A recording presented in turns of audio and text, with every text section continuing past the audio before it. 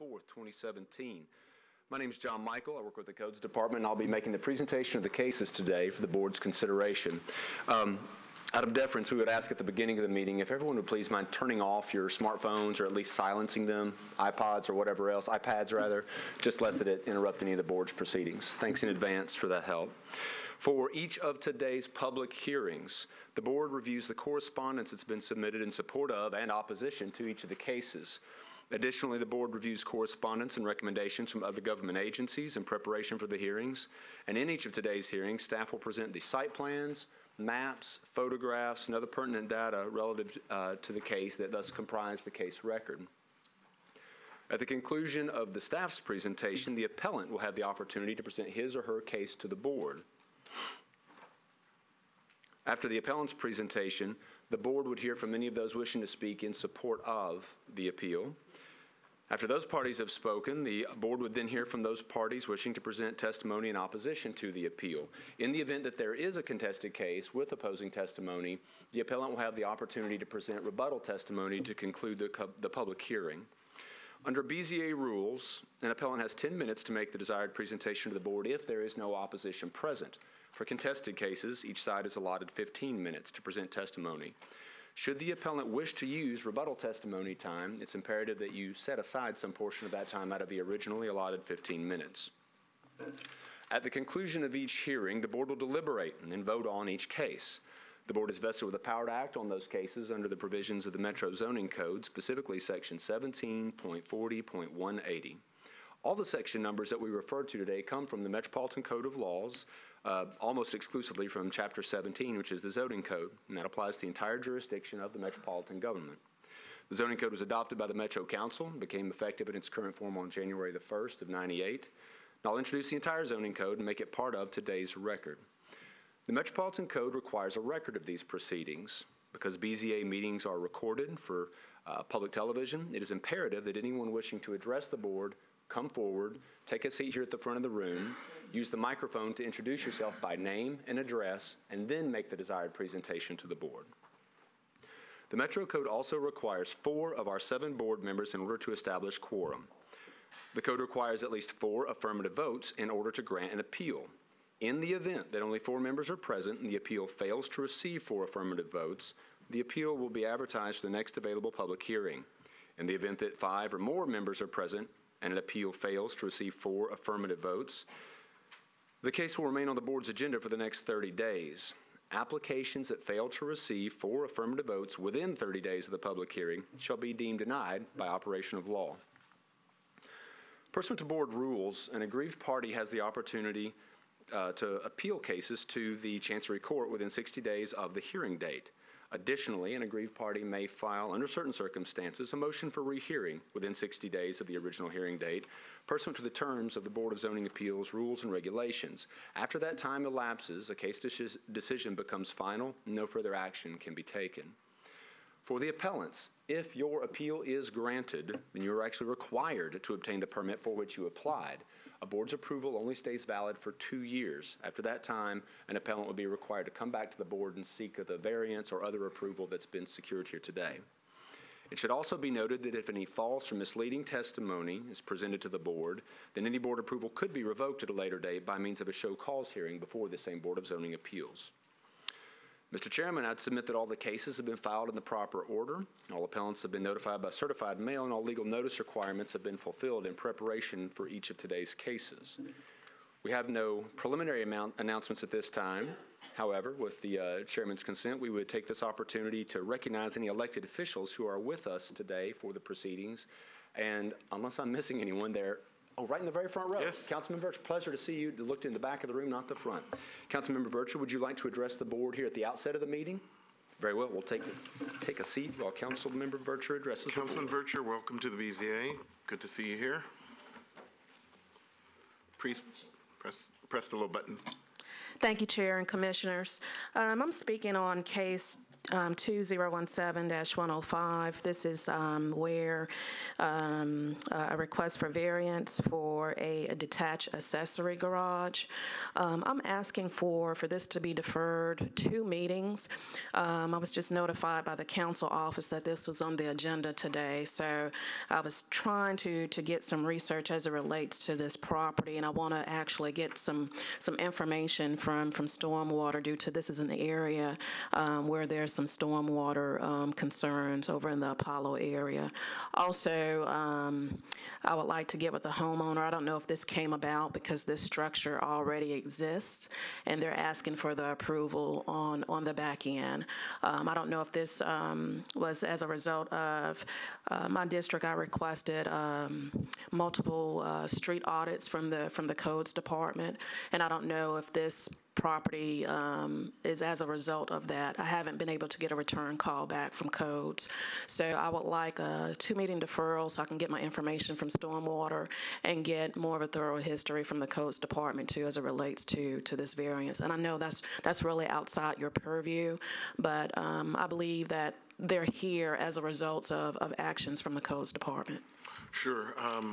Normally when the council person requests a deferral, we're very amiable to listen to that request. John Michael, can you give us any more information about this, or? Not pursuant to an audit. It's a pre-existing structure, and if the appellant is present, it may be agreed upon to defer to a later date. The appellant is Jose Lopez. Is Mr. Lopez present? Yes, sir. Mr. Lopez, if you would step forward to the microphone, please.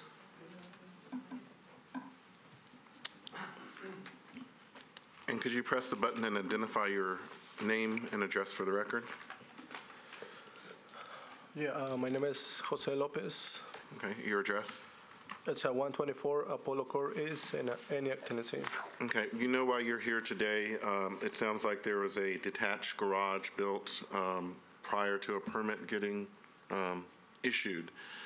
Your council person, who's your elected official for that area of town, is requesting a deferral because she wants more information on how this happened and kind of what your request is. So normally when a council person says he or she needs more time, we are going to push this back to a meeting probably a month from now. Is that what you asked for?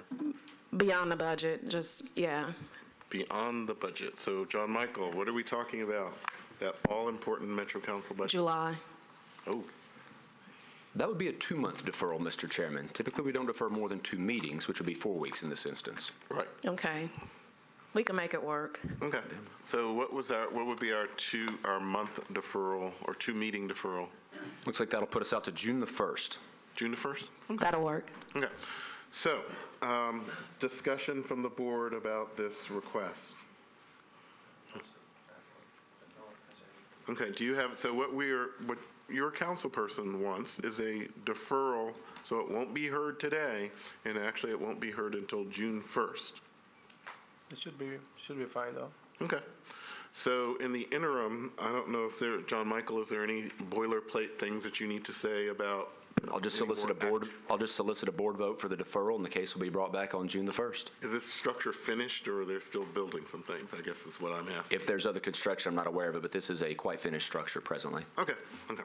So, do I hear a motion to defer this to the June 1st meeting? Move we defer to June 1.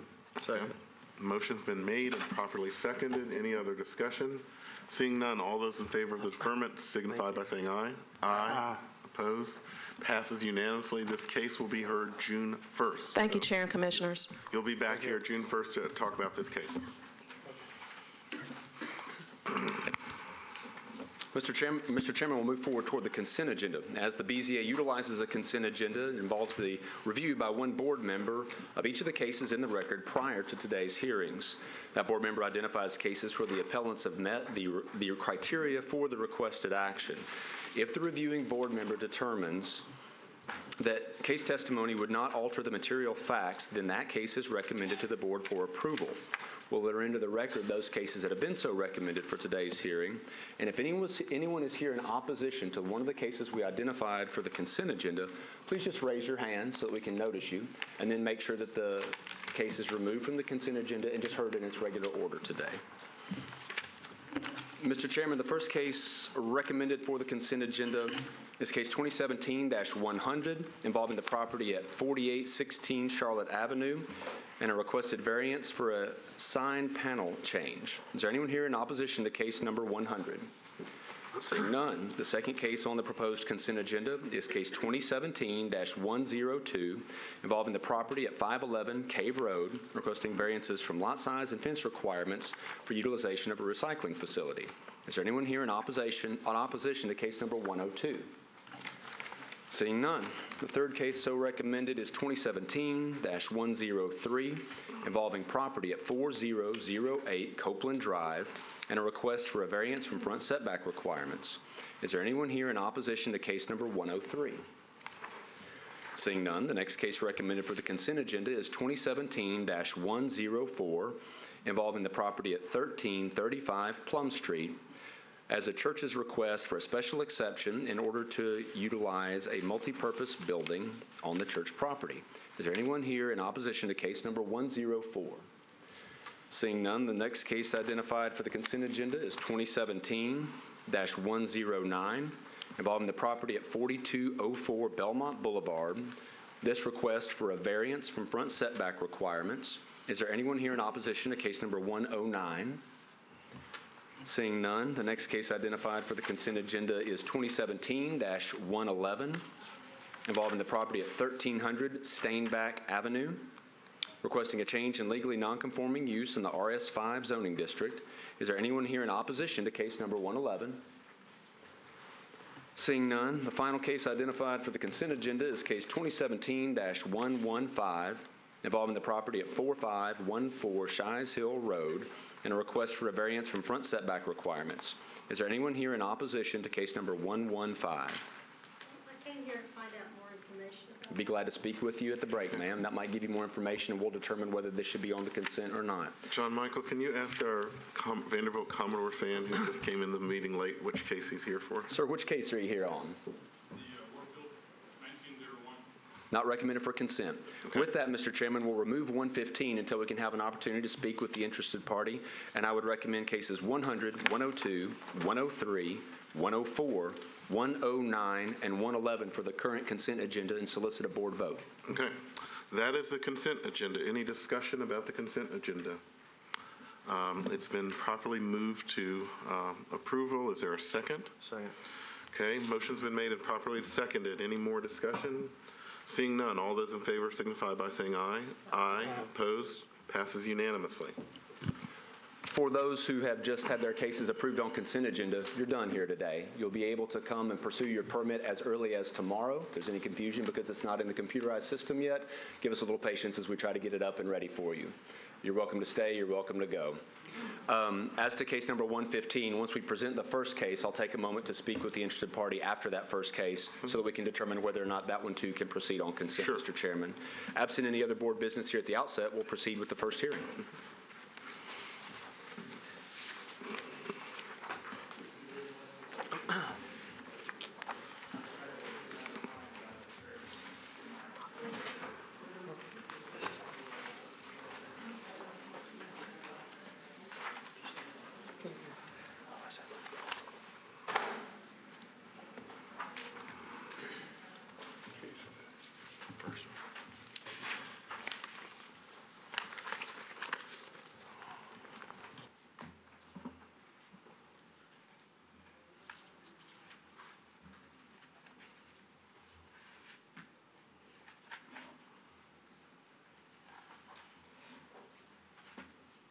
All right, Mr. Chairman, the first case to be presented to the board today is number 2017-084 involving the property at 804 Montrose Avenue here in Nashville.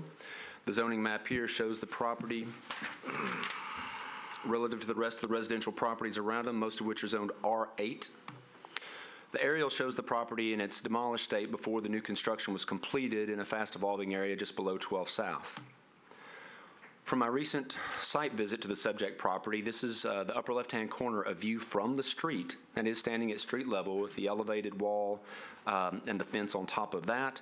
The lower right-hand corner showing a slightly more southwestward view up toward the subject wall and fence. Finally, the view up and down Montrose, just for the perspective of the slope of the street. Finally, more from the street again, a view of the house, the wall, and the fence that's in question here. Is there anyone here in opposition to case number 84?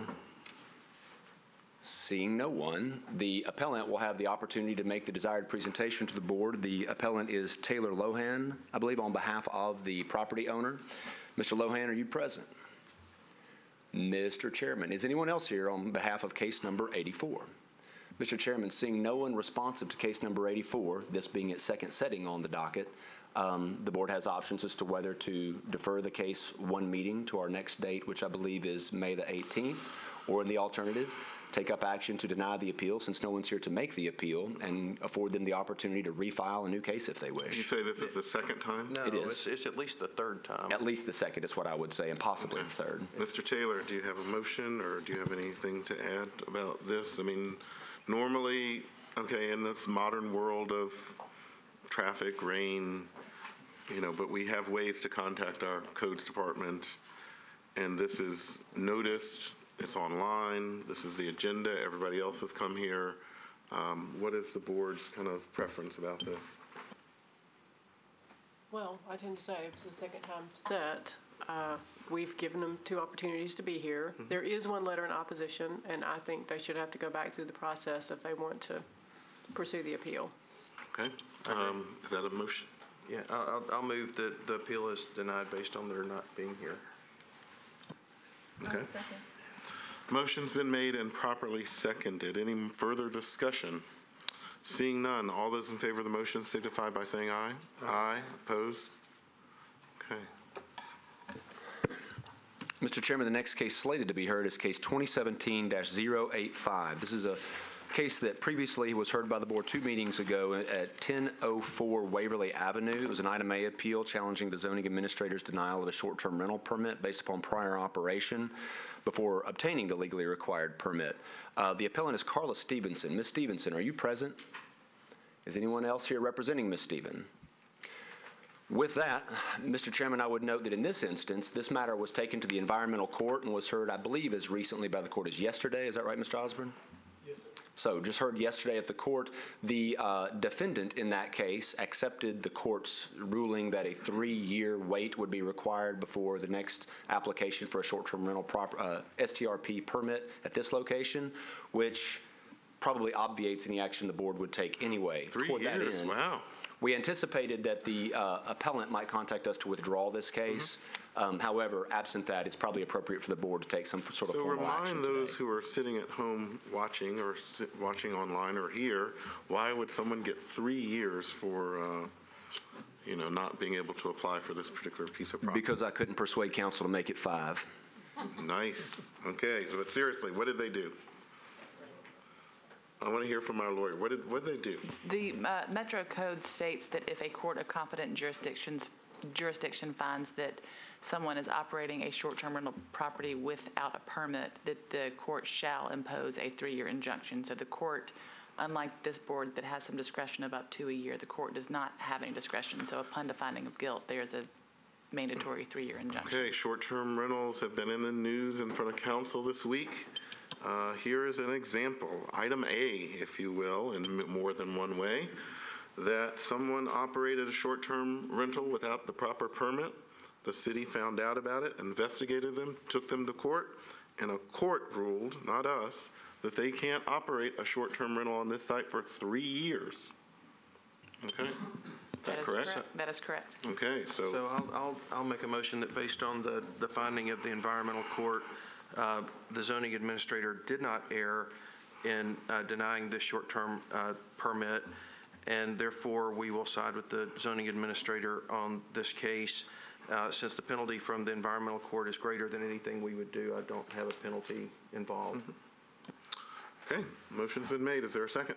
I'll second. Okay, motion's been made, properly second. Any other discussion? Seeing none, all those in favor signify by saying aye. Aye. Opposed? Passes unanimously. John Mr. Michael. Chairman, with a relatively robust consent agenda, that brings us all the way up to 2017-106. This is a case involving the property on Nolensville Pike. The appeal from the owner of the property, William Crossman, is two-part. First, an item A appeal challenging the zoning administrator's denial of a permit in the IR, that's Industrial Restrictive Zoning District, based upon a determination of the change in use of the subject property. And although Mr. Dean is here to represent the appellant, and I'm quick to let him explain his own case, it's my understanding that the alternative version of the appeal, in the event that the item A case is not successful with the board, is for a variance from the conditions of use for the proposed use, which is a grocery at the subject property on Nolensville Road. The aerial view here shows you the property in pretty close to its current condition. If I may, just above the red marker is actually the subject property. From my recent site visit, showing the face of the property here in the appropriately posted zoning appeal hearing sign and the view across the street in the upper left-hand corner, then the view up and down Nolensville Road. This, of course, is a bustling area, busy with commerce, some residential uses, and a long history of commercial development up and down Nolensville Road. As for this case, Mr. Dean will make the appeal on behalf of his client. Mr. Dean. Good afternoon. George Dean for the appellant, Mr. Crossman. Mr. Crossman owns the property on Nolensville Road. It's zoned industrial restricted. It's not zoned commercial, and there's the little problem with the case. The original case was filed actually by his tenant, what's her name again? Rose, who's going to operate this small grocery. When they went in for the application, there's a provision in the zoning ordinance that was adopted in 1998. This became effective in 1998 that said in an IR zoned district, you can't have more than 2,500 square feet as retail. They didn't know what to do at that point. They asked for a variance, and that's why there's a variance in the application. Yeah. We're really not relying on that. Mr. Dean, give us and people at home a kind of short history of what is the IR district and why would that law be in place? Well, the industrial restricted zoning district basically is kind of the next to the most intense zoning district in the city. It's industrially zoned, and you can use it for almost anything with the exception of perhaps the most intense uses in the city. Rock quarries, for example, are not permitted, but all kinds of other heavy commercial and industrial uses are actually permitted in the IR zoning district. The intent was really, if you're going to have all these uses, to have it a smaller footprint.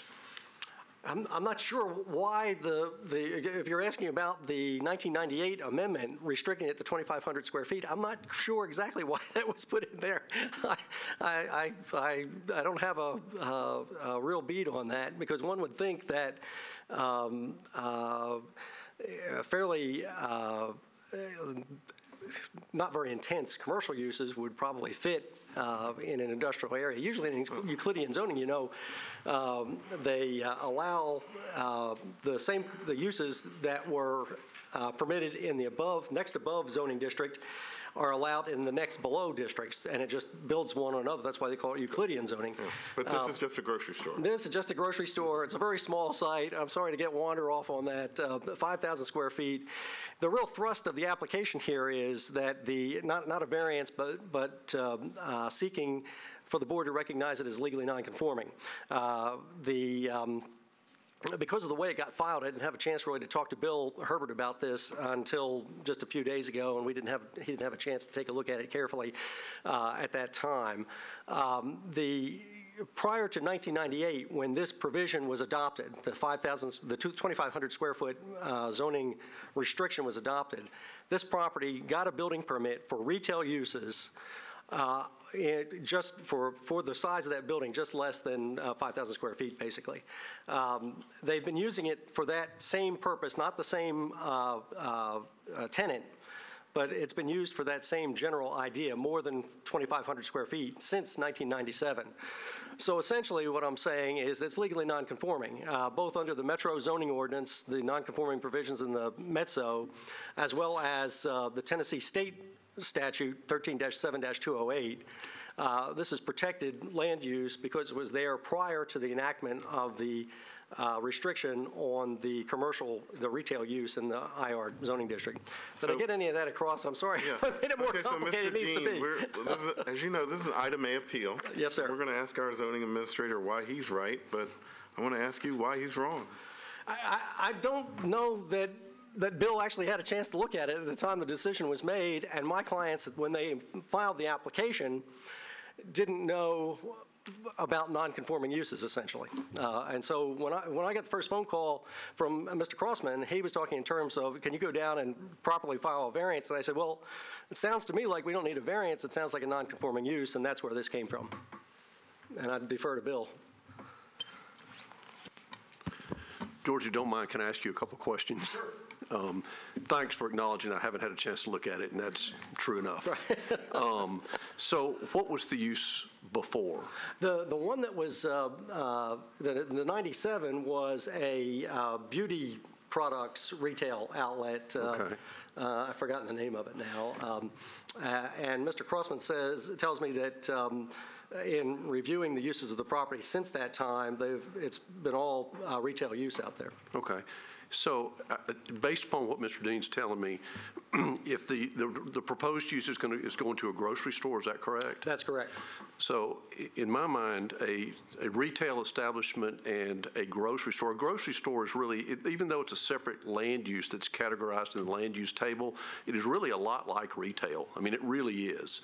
So from my perspective, I don't have any objection to this at all. I see this as much about the square footage and the nonconformity that, it's the nonconforming use aspect of it. So I would ask the board to go forward. No, I don't have any objection to the use itself. I think a grocery store is a form of retail, so I have no objection to that. And if the board grants the square footage, I don't have any objection to that either. I think it's better before the board for this to render a decision on that issue. I think it's properly before you. Okay. But know that I don't have an objection to this based upon what I've heard. Okay, so what we will have to vote later whether yes, sir. The zoning administrator was right or wrong, but there's this variance that Mr. Herbert said of 5,000. So talk to us about the variance. Really, the variance is unnecessary because essentially what I'm saying is that it's been used either for that. Or. Yeah. Okay. So if we overturn Bill, that's good enough for you. That's right. Okay. Board members, do you have any other questions related to this? No. Okay. Do you have anything else to add? That's all I've got. We're going to close the public hearing, and I would suggest that we discuss this based on what I guess is in our packets and materials or lack thereof. And so we can talk whether the zoning administrator, when this was put on our agenda, was correct or not. So I guess the question is if we did a variance on the condition of the use, saying that, is that how we acknowledge that the grocery store is essentially a retail store, or is it better to? To me, I think that the use component of this, I think that a grocery store is something of a subset of retail. It was retail before. That's what Mr. Dean just told us, a form of beauty shop retail. I think a grocery store is also a form of retail, really, even though it's specifically called out in the land use code, in the land use table as a specific land use.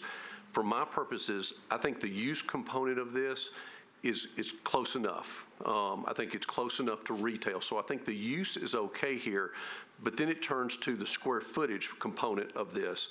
I have no objection to it. So if this board were to find that it's non-conforming as to the square footage allocation, I'm okay with that.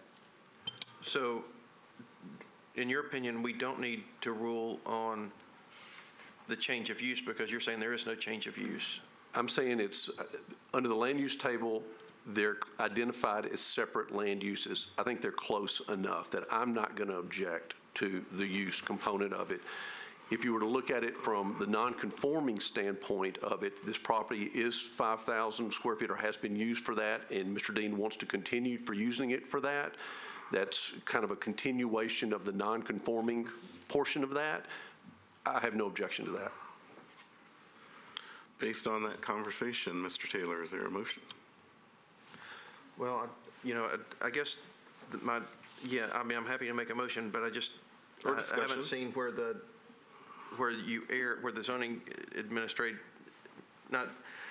this clearly was a staff issue that came to you, but where there was an error, and that's what I'm saying. I mean, I'm happy to make a motion for the change of use and the square footage, but it sounds like that, I guess I'm not sure if we're really item A-ing it and it's an error.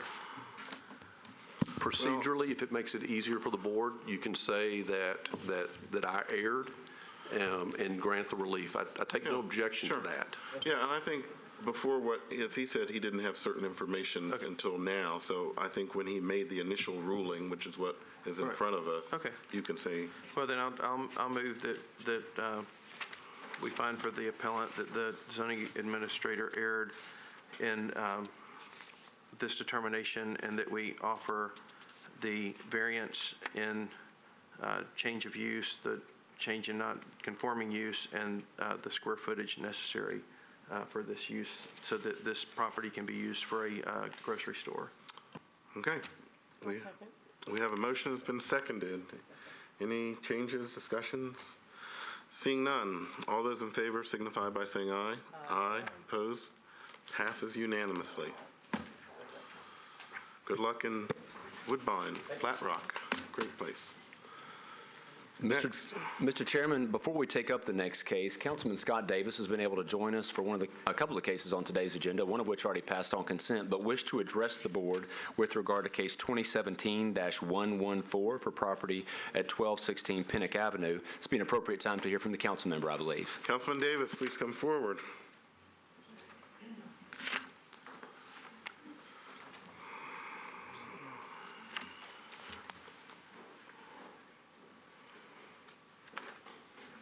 Welcome back to the BZA, Councilman Davis, and thank you for being here. And what can you tell us about 114?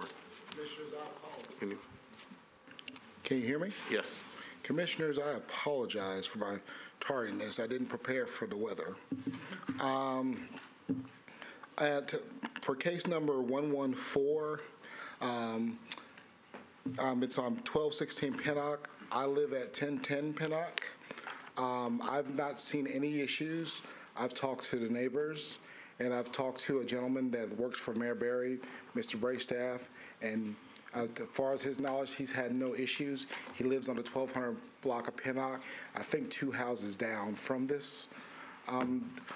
It's still a weird case because this is a duplex. It has 2 sides, but because of some weirdness, I don't know the code's decision. I respect the decision of the department that it only has 1 meter, or was only allowed to have 1 meter, but it has 2 separate doors and a firewall separating the other side of the house.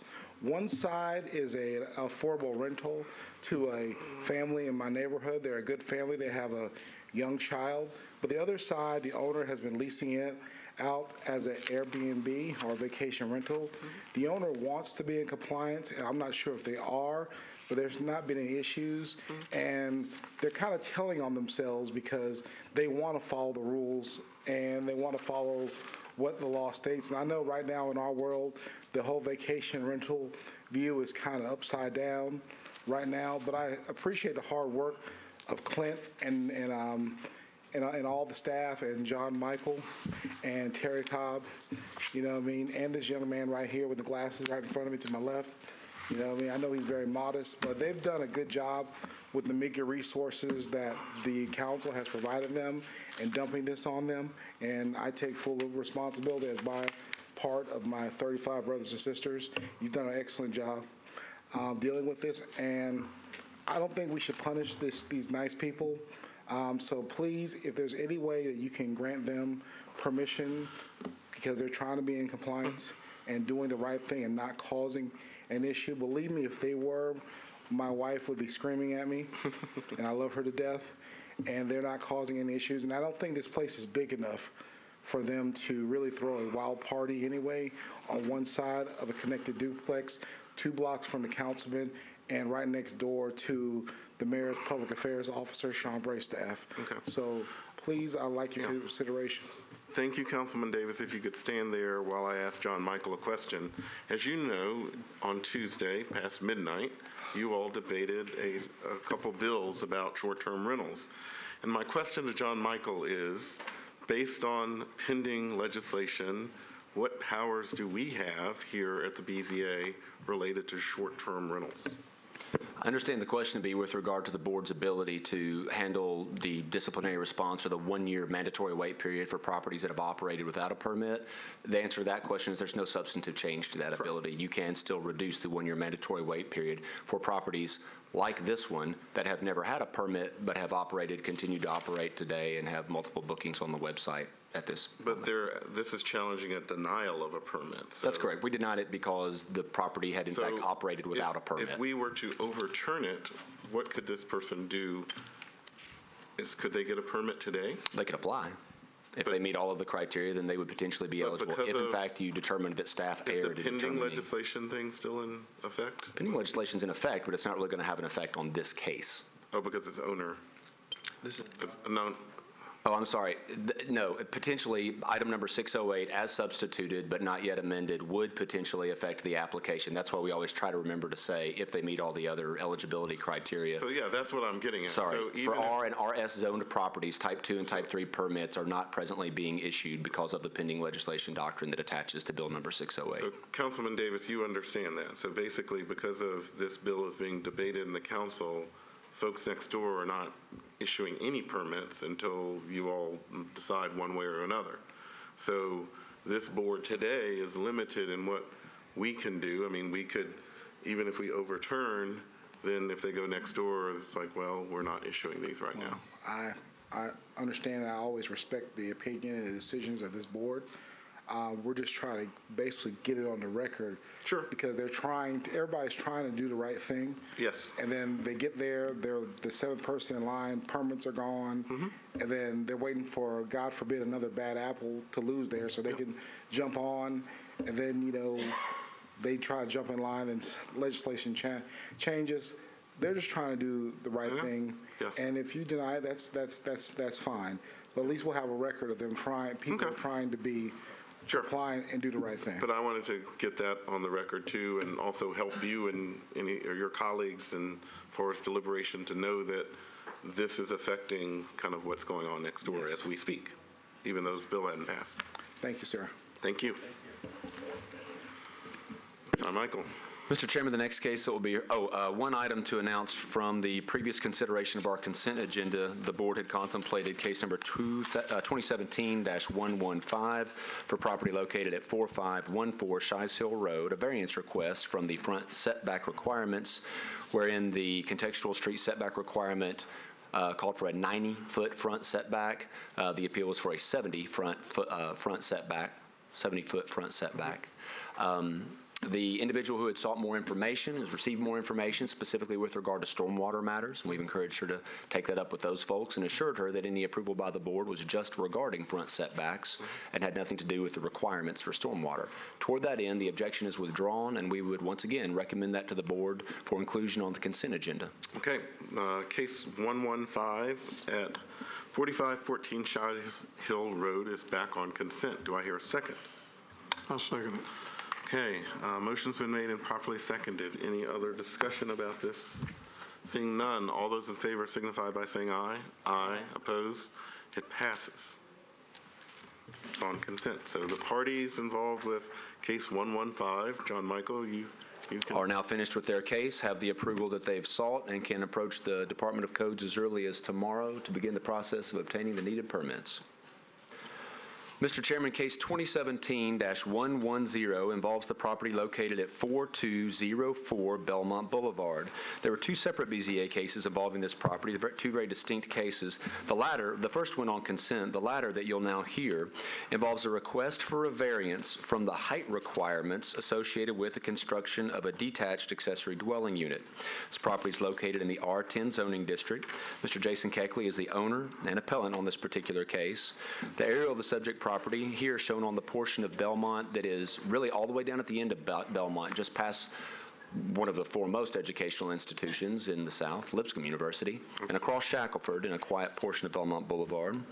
The site plan shown here shows the proposed layout for the project that Mr. Keckley seeks from the board today. From my recent site visit, the property from the street, the view in the lower right-hand corner is directly across the street, the other two up and down this portion of Belmont Boulevard. Is there anyone here in opposition to case number 110? Seeing none, Mr. Keckley will have the opportunity to come forward and utilize 10 minutes to make the desired presentation to the board with regard to this appeal request.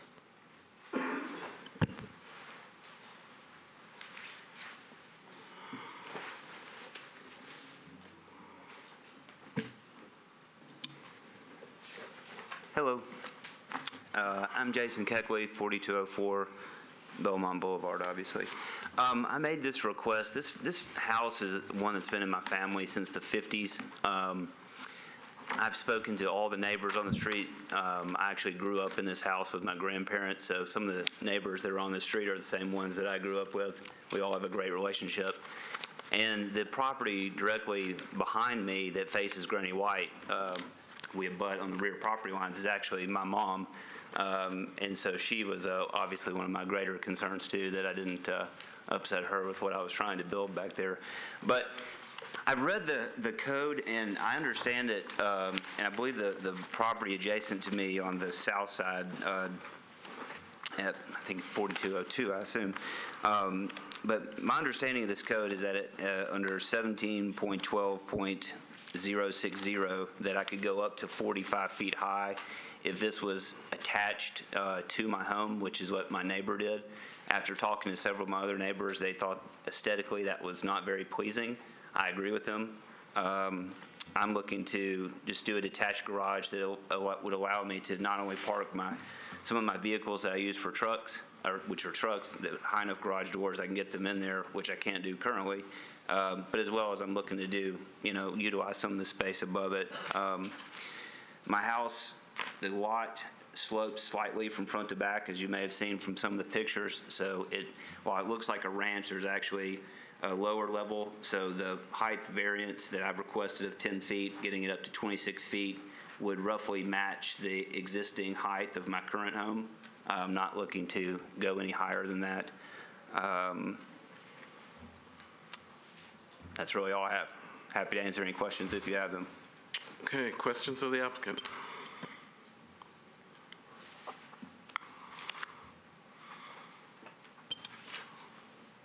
So the hardship is the topography, it's the slope. I mean, it says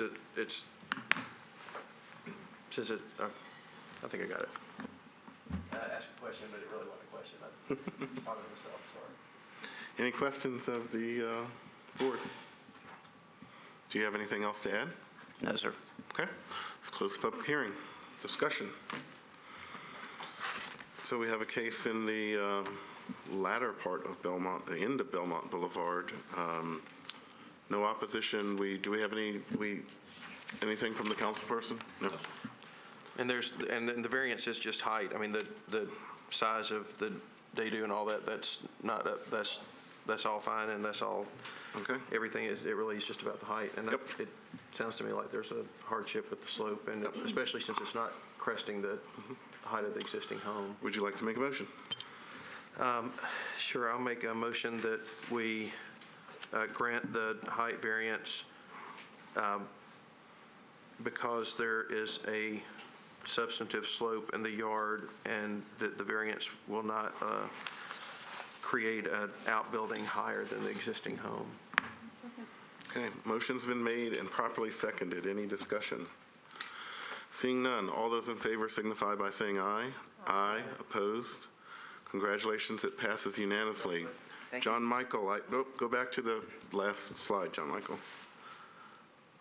Okay, the aforementioned, one of the premier universities in the Southeast, Lipscomb University, is under its old branding here on our maps. I would hope that a fine graduate of that university, we can get more up-to-date maps to reflect the excitement that has gone on that campus recently, since you have graduated, really. Yes. Your degree probably says David Lipscomb, right? Okay, very good.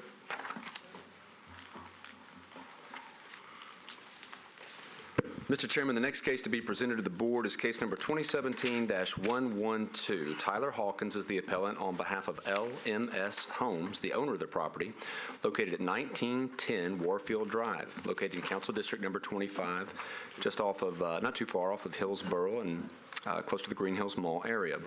Although the agenda originally identified this as a request for variances from front and rear setback requirements, this is in fact only a request for a rear setback variance from 20 feet down to 10 feet in this an R10 zoning district for the construction of 2 single-family houses.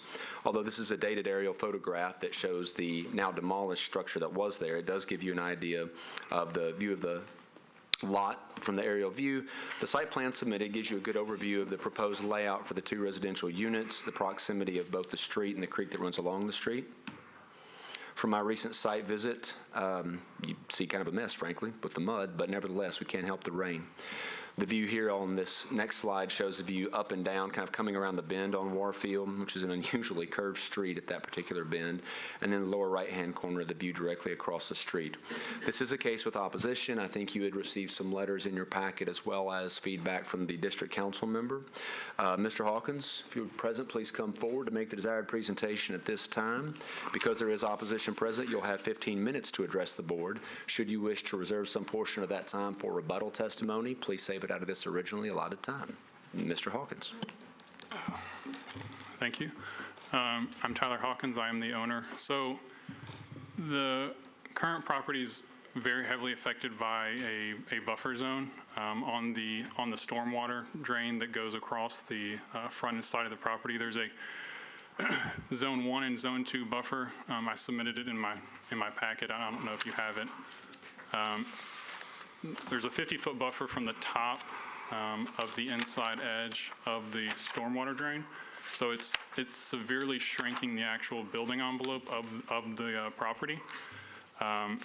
In order for me to make this work and be feasible and kind of be in line with the area around it, it would be greatly beneficial to have a 10-foot rear setback. It would allow us to place the homes in a more desirable location, a more desirable appeal to the street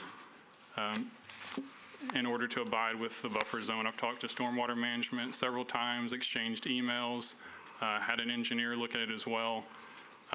They've indicated that if we went for a variance on the stormwater buffer, that they would not want to allow a permanent structure to be placed in the Zone 2. So our thought was that it would be more in line with the area to go for a rear setback variance instead of a buffer variance. Was the previous structure inside one of these buffers? Did it encroach in the buffer? It did? It did. So the original structure was actually in both zones, Zone 1 and Zone 2. So they've told us that in no circumstance whatsoever would we be allowed to place a permanent structure in Zone 1. There are a few occasions where they would grant it for Zone 2, but they said the likelihood of that is very, very low. So what is the hardship here? I'm trying to be in line with the neighborhood and make the area nice and conducive. Everything else in that area is brand new. There's all 2 homes. So you know what a hardship is. A hardship is a particular part of this lot or land based on the physical characteristics that prevents you from building this to code. Okay, so in my mind, that is the way the street wraps around the property, as well as the significant portion of the property that's taken up by the buffer zone. I mean, that is my hardship. There's not another lot in there that I've seen that wraps around the corner, because actually the buffer zone is coming in on the front of the property as well as the side of the property. So the percent that it takes away of usable land is significant. Okay. John, I have a question. On a property like this, I don't know if we've seen a case where you have a home that really is essentially on a corner, but the street is the same street. And so in this case, what do you consider front and rear? Because it seems like if it was parallel to the 2 houses you see there, it would have a 5-foot side setback, and so, but yet I think we're counting that as the rear of at least the second house. And so my question is, how did we determine what was the rear and what's the side on this piece of property where the same road has two of the sides of the property? So the analysis in part is made easy by the existing curb cut here, or the street, the driveway that was in place. You're actually crossing a creek in order to create a curb cut back to my geography fails me, I guess that's to the due south, actually, on this side that I'm indicating with the cursor, where we see the car in this particular picture, here at what I guess you'd almost have to call the intersection of Warfield and Warfield.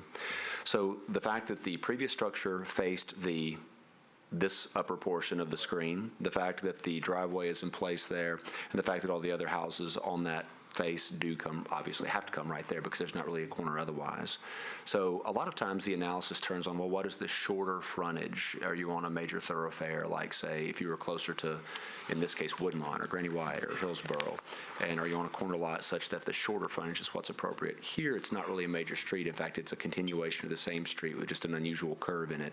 But the fact that you have the existing driveway is a significant indicator as to the appropriate facing of this particular project. And so basically the setback to the two houses, the two brand-new houses we see in this picture, that would be 5 foot. That would be considered a side setback. And so the rear is at the very bottom of this page. Is that right? I think that's the right way to say it. It's be 5 at the side, 6 between, and 20 to the rear. And the challenge on some of these houses like this that are on the corner is that the rear setback on one piece of property may be the side setback on the one next to it, but in this case, it does look like it's probably rear setback to rear setback. The one on Kim I see what you're Park- saying, and it doesn't seem to be the place if you look down to Kim Bark, yes. Yeah, so the Kim Park, so it really would be the two rear setbacks would match each other, so that might be, I mean, we've had some where the rear setback was someone else's side setback, and so it was, anyway, just wanted to get clarification. Thank you. There is a driveway on the other side, too. There's actually 2 entrances. I'd like to, so we have a letter written yesterday from your councilperson, Russ Pulley. And he's saying, in part, I'm writing today in opposition to the request of a rear setback relief on the property located at 1901 8th Warfield Drive. I do acknowledge that there are significant stormwater challenges present on this property that limit the amount of developable area. That said, not all properties in our zoning districts need to contain 2 family units. Given the constraints placed on this property associated with the stream buffer, this is an appropriate location for only 1 unit, not 2 units, as in the scope of this variance request. These stream buffers should have been known prior to the purchase of this property, making this a self-created hardship. And this is back to the board. I urge you to not grant a 10-foot rear setback relief for this site. Thank you for your consideration. What do you have in response to that? So even without the 10-foot rear setback, so in all disclosure, the rear house will be my personal house. I'm moving from Williamson County to Davidson County. Even if I don't get the rear setback, I can still place 2 houses. It's just a different shape. So the rear setback allows me to be more in line with the neighborhood, honestly. Any other questions of the applicant? You understand how this works. You make your presentation. We're going to hear from the opposition. Okay. You'll come back for rebuttal with the time you have remaining. Okay. Any questions of the applicant? Okay. We're going to hear from the opposition now. John Michael. Any of those wishing to speak in opposition, please come forward at this time. You have 15 collective minutes. Those 15 minutes are to be shared. In the unlikely event that there are 30 people that wish to speak, it's advisable to carve up your time accordingly. Please introduce yourself by name and address and make the desired presentation to the board. Hi, I'm Chase Neely. I live at 1905 Warfield. I was chosen from my neighbors to be here today as they couldn't join me at 1903 and 1907 Warfield Drive. And board members, you will note in your packet that we have numerous emails in opposition, which I'm sure you've seen, including yourself. Okay, continue. Yes, sir. I'll keep this very brief. We understand that RS zoning is a base zoning, and that a base zoning like that doesn't entitle someone to build 2 houses where they'd have to break the rules to do so. and so we'd ask that you deny this request. Why does this request, well, how would it impact your property in a negative way, and why are you here to kind of speak out for yourself and others? What's the real sticking point that you object to this? I think the neighborhood has a lot of concerns about adding 2 houses on that lot. There's a stormwater concern, obviously, with the stormwater that's already on the property. There's also traffic concerns. There are no sidewalks on our street as of this point either, and it's at its core a dangerous street already, and we think that this would increase that danger. Do you have anything to say in response to the applicant's testimony today of what he said? Anything you dispute or anything else? I don't. I think that he cleared it up himself by saying that he could build 2 houses on this lot even without the variance, so I don't see a point in granting a variance when there's really no hardship. Okay. Any questions of the opposition? Thank you for being here. Thank you. Let's have the applicant come back further for rebuttal. I mean, for, no, not rebuttal, but for, oh, is there any other opposition to this particular case today on Warfield Drive? No? Okay. Floor is yours again. So do you have anything in response to your neighbor or what he said? Yeah, I mean, I'd imagine he lives in one of the new houses in the area, so it's just, I don't see how it would affect anything or why sidewalks are relevant, especially when you can't put sidewalks where the stormwater is. So he's enjoying the fact of new construction in a nice area. And he lives at 1905 Warfield. Okay, where is that? Is that? It's probably down the street. Okay, so I personally don't see how it could impact anything whatsoever negatively, even with a 10-foot rear setback. The neighborhood to the left of the property already has a garage that is, it's a detached garage. It is allowed a 10-foot rear setback because it doesn't have a livable Yeah, unit garages above are it. different, as you know. Correct. So, I mean, I feel like the 10-foot rear setback just makes the house more in line with the area. I mean, honestly, if with the 10-foot rear setback, I'm able to face the living room and garage towards that intersection instead of having to turn the house and make it more awkward to the neighborhood. Sure. Any other questions of the applicant? Okay. Anything else to add? Unless you have questions. Okay. Nope. Thank you. We're going to close the public hearing. Discussion. So we have letters of opposition, including one from the council person, and we have the applicant requesting this 10-foot rear setback based on stormwater and shape of the lot, I guess. I think that there's a hardship.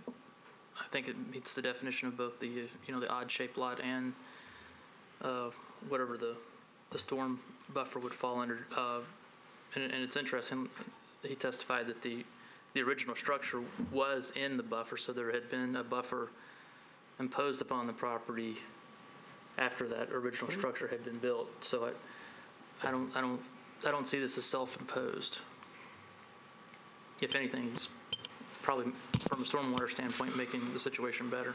Well, the only self-imposed part is what we have with a lot of our applicants is the choice itself to put, to build to the max that you're allowed, and that often, and not just in residential, but sometimes even in commercial, they'll hit a constraint and they'll say, well, by right, I can have this many square feet or whatever, but I have to have so many parking spaces and I just can't do it. And it's like, well, all right, what constraint is ultimately going to keep you from doing this? And so, by right, you can build 2, but the constraints are the setback. And although, I do see the applicant's point in terms of, lining up with, with the garages in the back. I see it, but, it's a road that I travel often to go to Green Hills,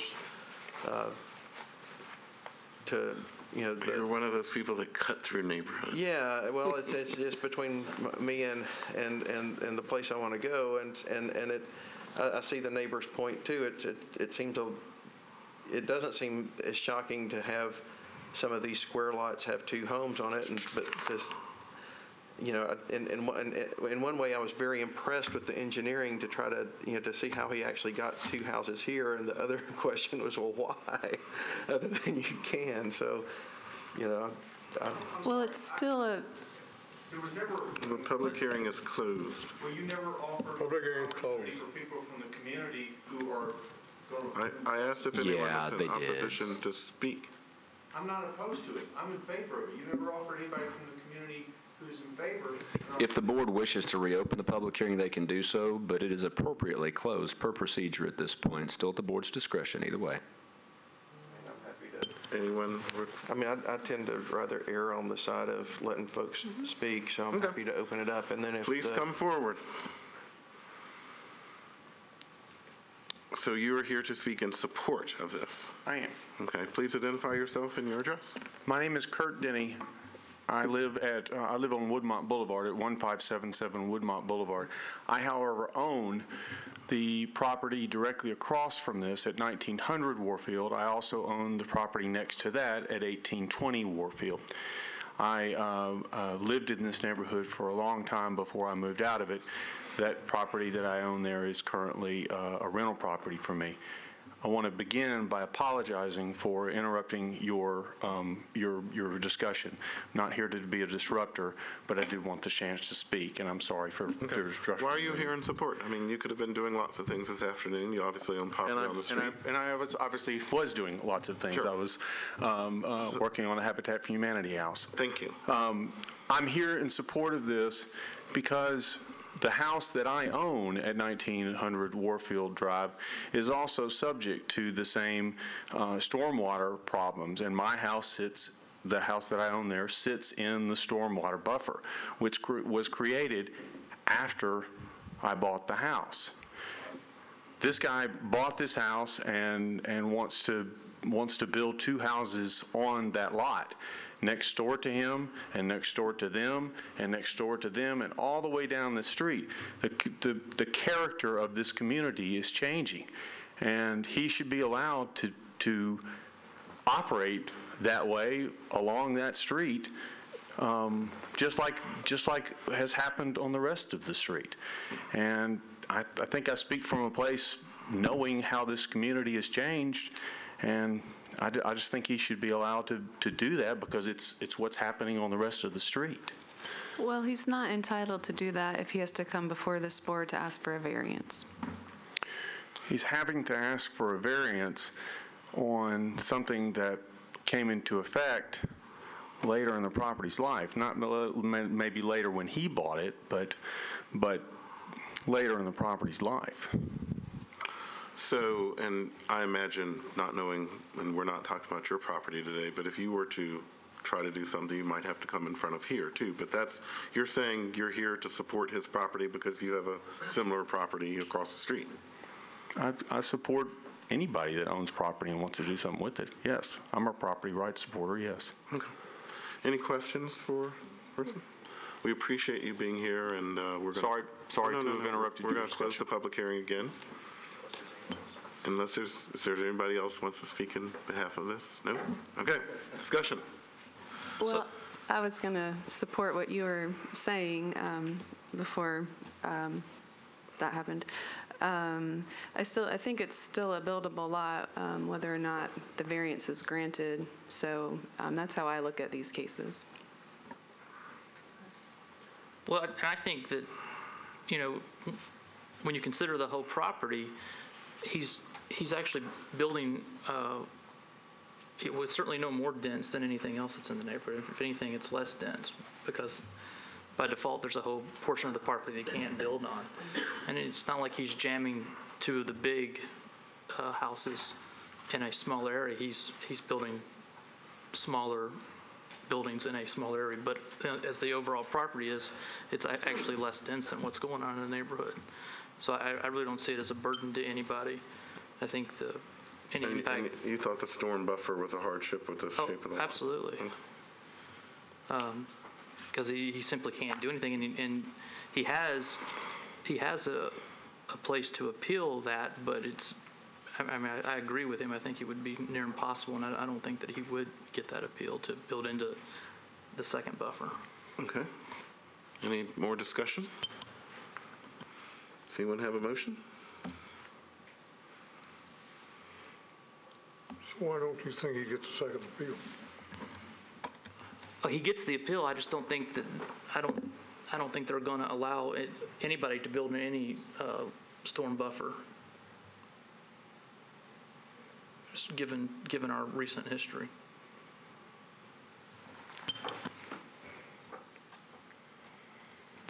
Yeah, I don't know. I just, like I said, it doesn't seem like, I understand the solution that's presented, but does it meet the hardship? I mean, there are choices. It's a detached. It's not an attached. Which is clearly the market wants detached instead of attached, but that's a choice. And the choice was for two instead of for one because separately they're worth more than singular. So I mean, they're all of these are choices, and I get that, and yet I do see a hardship. If you're looking at impact, I mean, how do you weigh that against the council and other folks that are saying, this probably isn't the right, spot for it? But, some of those folks, presumably, if they're in the same block, would be on a piece of property that had a little house torn down and two big houses built in its place. So, yeah, and if you look at this block of our map, I mean, it's just many lots with two houses, and some appear to be even larger than what is proposed. I'm going to be sure I understand. He's asking for a 10-foot variance. It's 5 feet now, right? The rear. No. He's asking for a rear variance that's 20. At the bottom of the chart is where it's supposed to be 20, and he's going to ask for 10. So as he pointed out correctly, the neighboring property, I think those are two garages or outbuildings that are not livable spaces. If you build one of those, it's 10 feet. If it's a livable house, it's 20. But to me, that weighs in his favor because he's on the corner, so that's not impacting. To me, I agree with Mr. Taylor. I think it's a hardship that he has, and I think what he's seeking is reasonable under those circumstances. Does anyone want to make a motion?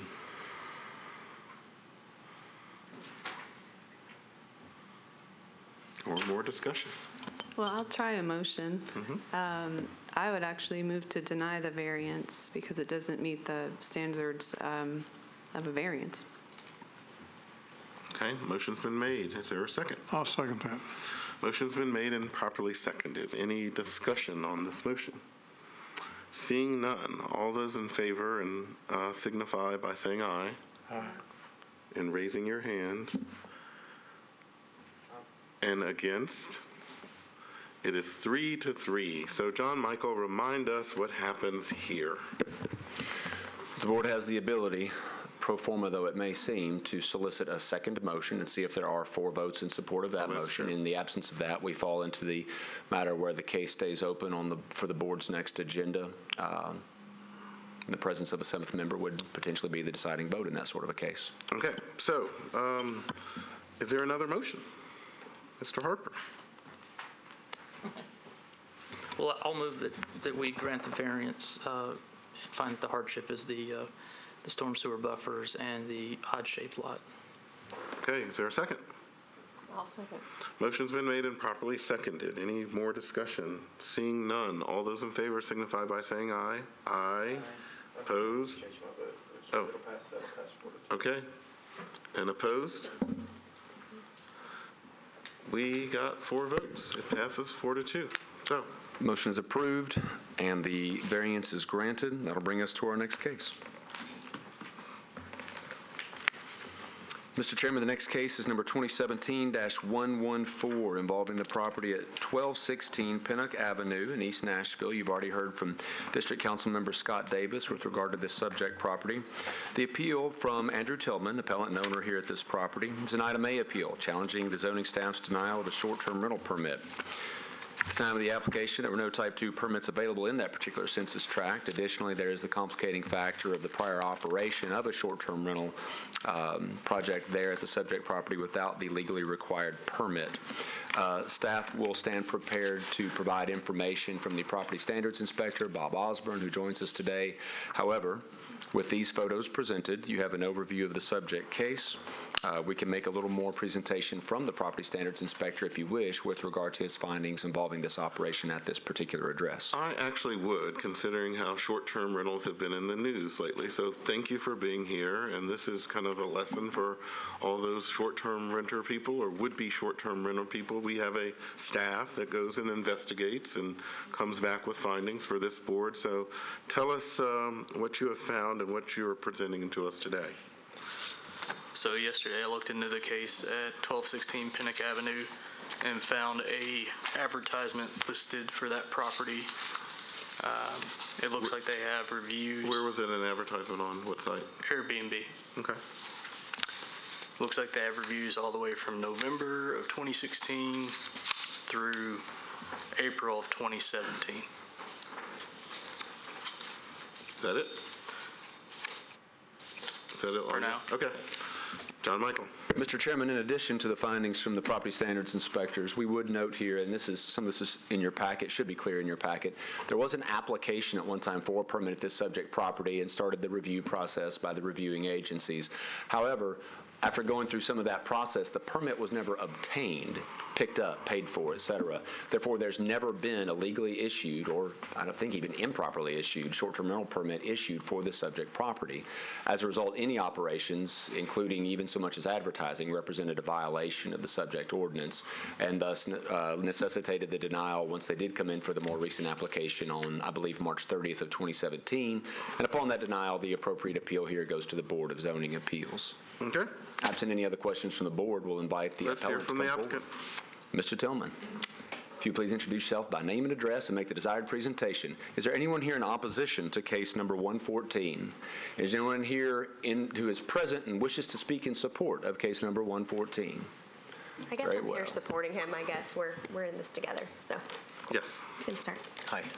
Hi. Thank you for hearing this case today. So back in November, or November. Yeah, November, there was a different management company, so that different property manager, and so we applied and had the property inspected, and by sheer oversight, by his promise, he was going to pay the permit fee, $50, and it was on his agenda of things to do. And I let everything go. And I have two other Type 2 short-term rental permits, and they are both current. They're running properly. All the taxes have been paid. And for this particular property, function as though things were normal. Paid taxes, things of that nature. And so one of them came up for renewal, took care of it, comes to my mailbox. And then another one came up for renewal, but this one did not. And so I was a little concerned as to why it didn't come up for renewal. So it flagged me, and I try to stay on top of those things because I want to stay current. And so I reached out to Clint Harper at Codes and said, hey, you've sent me two others. Why haven't I gotten one from you? And he said, well, you never paid for it, so it was never issued. And of course, immediately. But meanwhile, in that time, staff purchased the contract for managing my particular short-term rental as well as others. And so she has the information that was passed along to her per the contract I signed with the previous manager. So when did you have your conversation with Clint? Well, I wrote him an email in March, and we came in immediately after that. Okay. Immediately. Yeah. Immediately. I mean, as soon as I found out that it was not permitted, I notified staff. Are you still renting out this property on short Airbnb? Long-term. Long-term. We have some long-term stay. It's very common to have long-term stays there. It's over 30 days. Yeah. Okay, which doesn't apply, as you know, to the... Right. Well, because we found out, and so we're like, okay, we need to. May I speak? Sure, of course. Okay. So I am a short-term rental property manager, but I started as a short-term rental property owner a couple of years ago. And ma'am, if you'd introduce yourself by name and address for them, just for their record. Stephanie Utterback. My address is 1427 107 Sumner Avenue, Nashville, Tennessee, 37206. So this is my passion. This is what I do. I only take on properties that are in compliance. His old management company, I have a contract, poor guy, he signed a contract saying, yes, I will hire you, management company, to apply for my short-term rental permit and get me in compliance. I have his signature for the original company. They told him, yeah, it's all taken care of. Sure, I guess he could have been like, well, show me the permit, but this used to be a professional management company. They wanted out, so they reached out to me because I was currently doing it, managing about 8 properties, including my own, all in compliance and no complaints. None of them are party houses. They're smaller houses, such as this one. This house averages 2 to 4. Mainly two people can stay in there. That's what we allow. So yeah, he's going through the renewal process, and he's like, hey, Steph, I don't see, how can you help me with this? So I reached out to the original, the owner of the management company. I said, hey, what happened? He's like, well, I thought it was permitted. So I have all the original application. He's like, oh, shoot, I forgot to pay. So this is the original. Fire marshal went in. This was an oversight. This is not us trying to not be compliant. So who said, oh, shoot, the old management company. Yeah, yeah, okay, and so you would talk to who's MIA now, so we cannot get a hold of him. So Andrew has invested in this property. Sure, it's not the big, all the furniture, but he's invested in it, and he's been doing it, for the guests that we did have. Not very many. There was the last one that left yesterday. They were in there for 90 days because we wanted to make sure that we could figure this out. So, we have no issues. There's no issues with this property. So this is trying to appeal this because of an oversight. And I do understand, I know there's a freeze right now on issuing those, but now there's one permit. The reason why it was, when we went back to talk to Clint to see if we can reapply, there were -1 permits available. So we're like, dang it. So maybe we can. Even if there were a permit, the freeze applies. No, I'm saying when we went back in, yeah, okay. But now, we checked last night, and there is now one available, and so we are asking, I know there's the freeze, who knows what's gonna happen with that, but I'd rather this permit go to a small property instead of a big party house. And if I might add one, just as far as time is concerned, we started this thing over about a year ago. Again, this is why we're here, because we thought it was permitted properly. And then we applied this appeal well before this current freeze. I understand that. And so I think if you would just hear that the idea is that we're trying to do everything we can. Sure. And time is against us, it seems. It just seems unfortunate. But then it's ironic as it could be that I checked the STRP just almost out of habit to see when it's available. And it was 000 until last night. I mean, ironically, and here we are. And so we're asking, and we did consult with Scott Davis as well through all this prior to this freeze. Sure. So that's. Okay, questions for the applicant or the management company? Thank you for being here. Okay. We're going to close the public hearing. So we had one of our original cases of a short-term rental appeal similar to this, where someone had trusted a management company and had given them all the things, and the management company didn't apply. So to me, that this applicant has admitted that he has 2 other permits, everything's fine, this particular one, and he even had the inspection. So all that they did not do was send that $50 check next door, and that's why he didn't have a permit. Everything else was in compliance. So what do we think? I mean, I'm happy with, I see folks nodding, so if you don't mind, I'll make a motion. Sure. I move that we find that the. Oh, we have from staff. Of course you can. Please press your button. On their calendar, the next 4 weekends at least are booked. So are they long-term or short-term? Monday through Wednesday is available.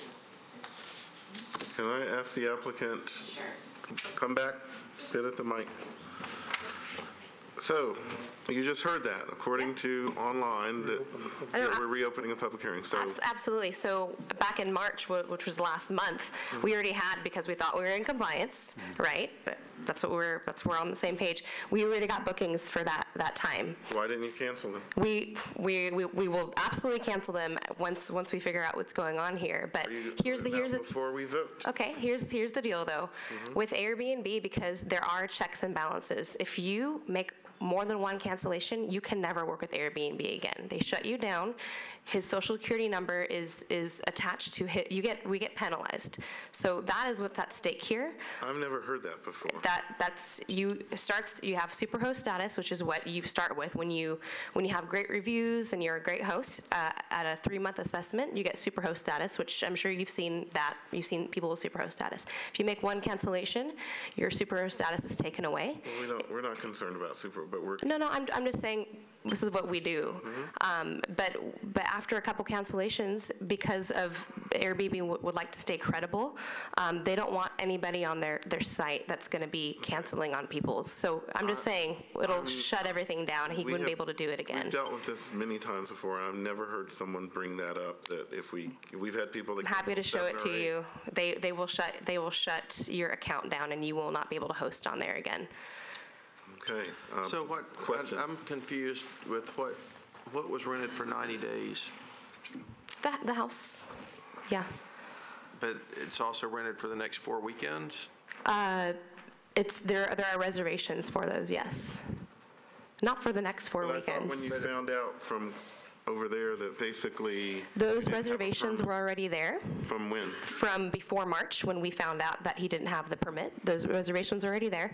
We didn't have bookings when we found out from March to now. So we had somebody that wanted to stay longer, so we gave it to them for over 30 days. I may be confused, so help me understand. Sure. But I thought what I heard you say before was that when you found out from codes that you weren't compliant, and you went down and you said, okay, we got to do this right, so we rented it for 90 days.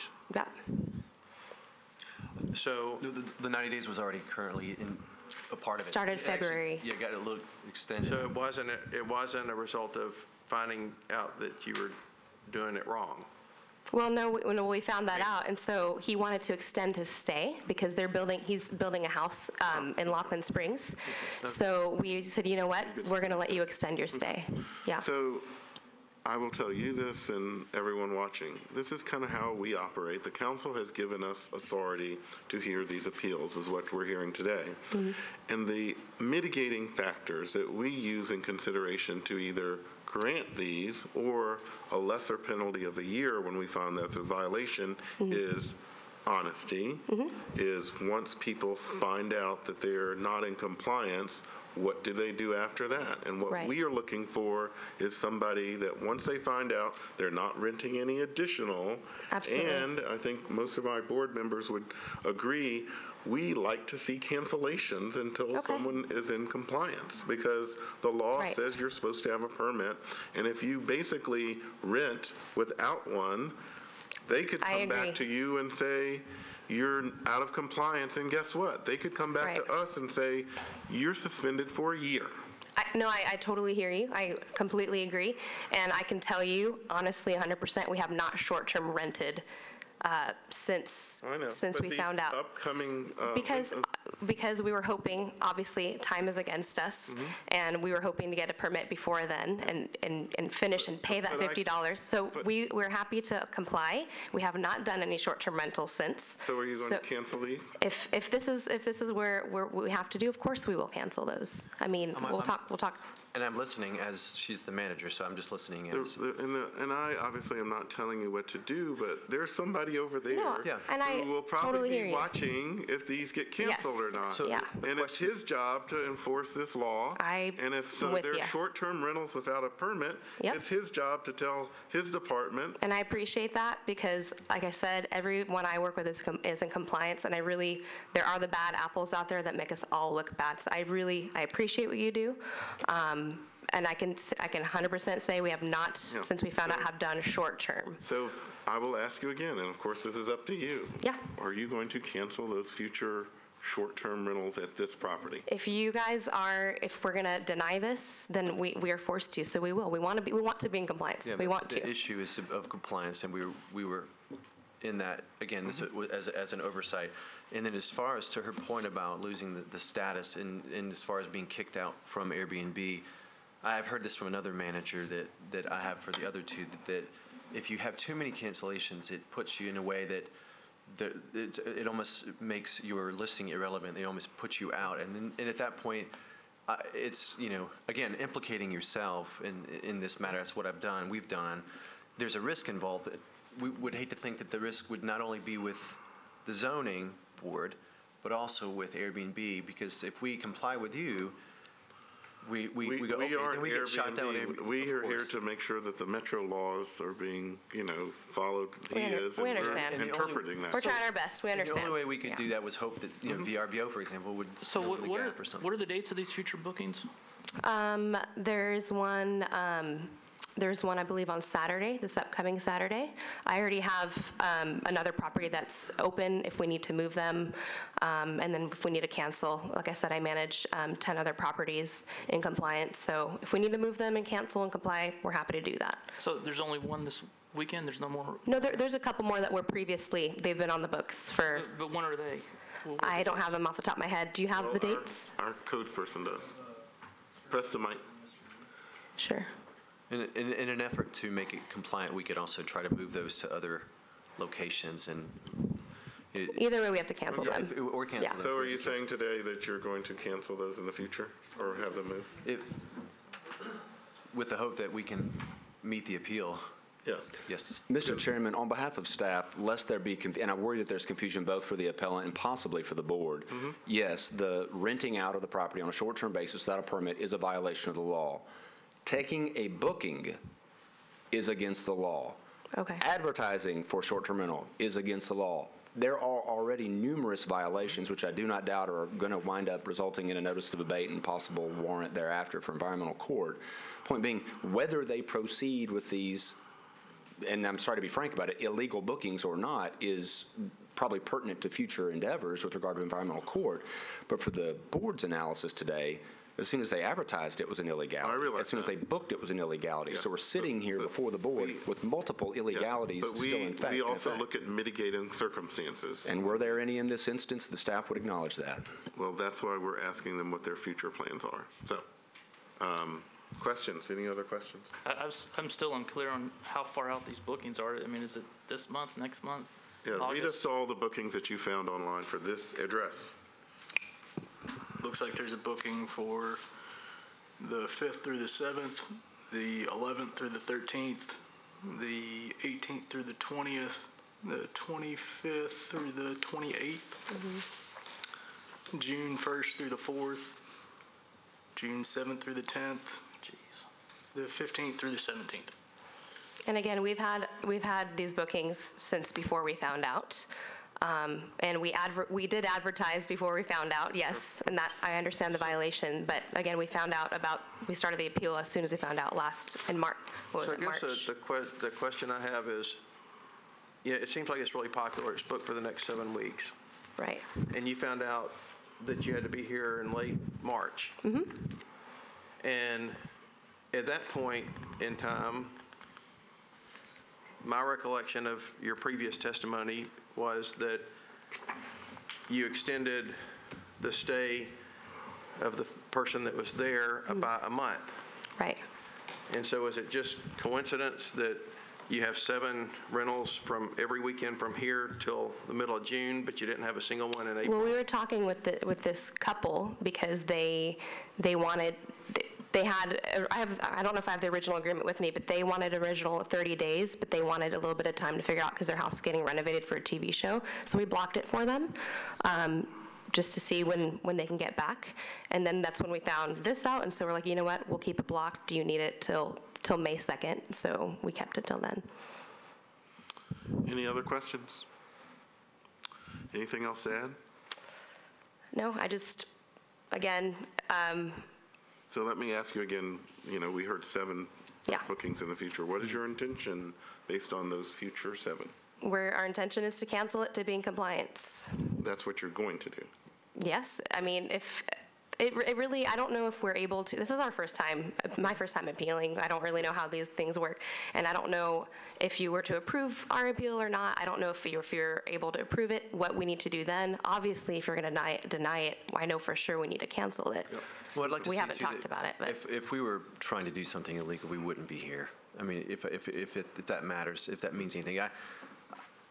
I'm in real estate full-time, and I deal with codes on a continual basis. I don't want something like this to blemish anything that I'm doing. I try to do things with integrity, and we wouldn't be here if that was the case. So, and yes, I try not to associate myself with, and again, and unfortunately, the person prior to her was a friend of mine, and it's just been a hard thing for me to see that happen. And I can't fault if it was an oversight. I mean, what do I do? You know, people go, what are you going to do to your friend? I'm like, I don't know, he's a friend, you know. So the point is that we wouldn't be here if we cared. Didn't care, excuse me. Thank you. Any other questions? Okay, thank you. Thanks. Thank you for hearing us. Thank you. Close the public hearing. Let's discuss. If there's no discussion, I'm ready to make a motion.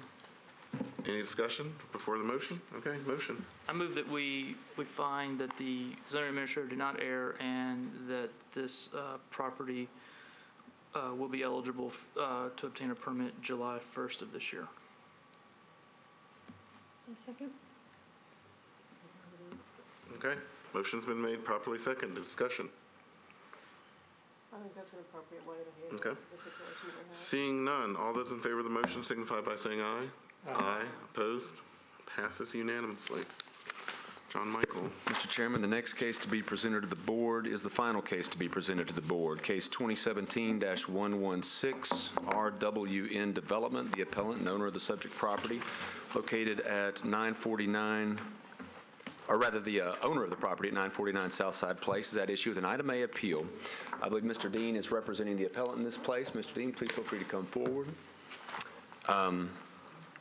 The item A appeal is a challenge regarding the height restrictions in the R6 zoning district, and essentially a request to cancel previously issued building permit for the subject property. The aerial here shows some sense with the zoning overlay of the fast emerging section just off of 8th Avenue South. An aerial here shows a lot of the taller developments along Southside Place. Again, this property just to the west of 8th Avenue South, just further south from South Street in particular. The subject property shown here in the street level photographs, the view across the street to the right-hand side there, the views up and down the street. As you see, there are very few of the original construction houses along this section of Southside Place and the other streets nearby like 9th, Archer, and others, and a lot of new development there. Because there are interested parties on both sides of the case, both sides will have 15 minutes to make the desired presentation.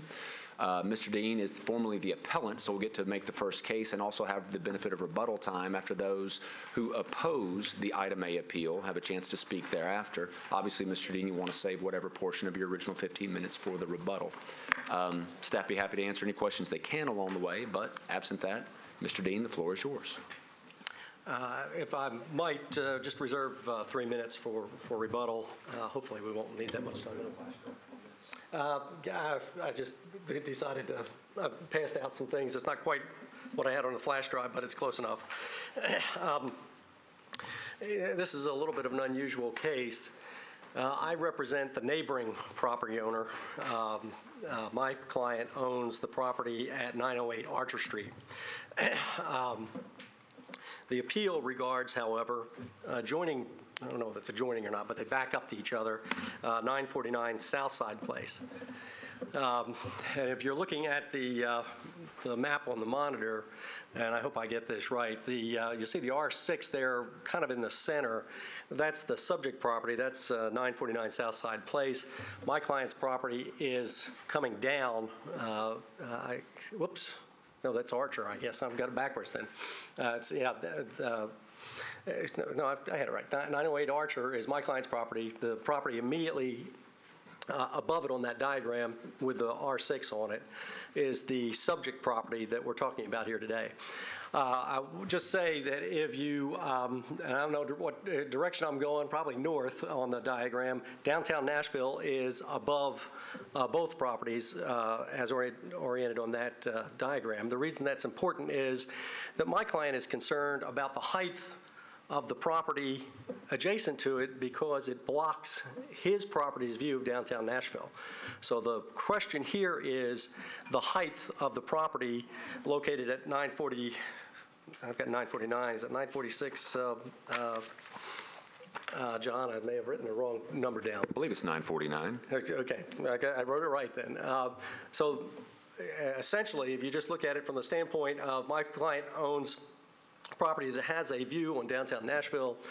The subject property that we're talking about here was built in a way above the height restrictions we believe that are established by the zoning ordinance that interferes with the ability of his property to see the skyline in downtown Nashville.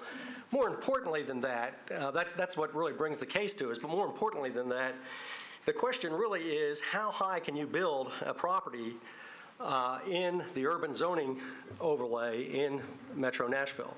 And I know... I'm sorry, can I interrupt you? Yeah. These pictures that are in front of us, the one on the left is the subject property. Is the one on the right your client's property? Hardly. I've been there, but I don't... No, and that's my fault for leaving Mr. Dean hanging on that. Thank you. The subject to the right is across the street, and thus the view back toward downtown to the north.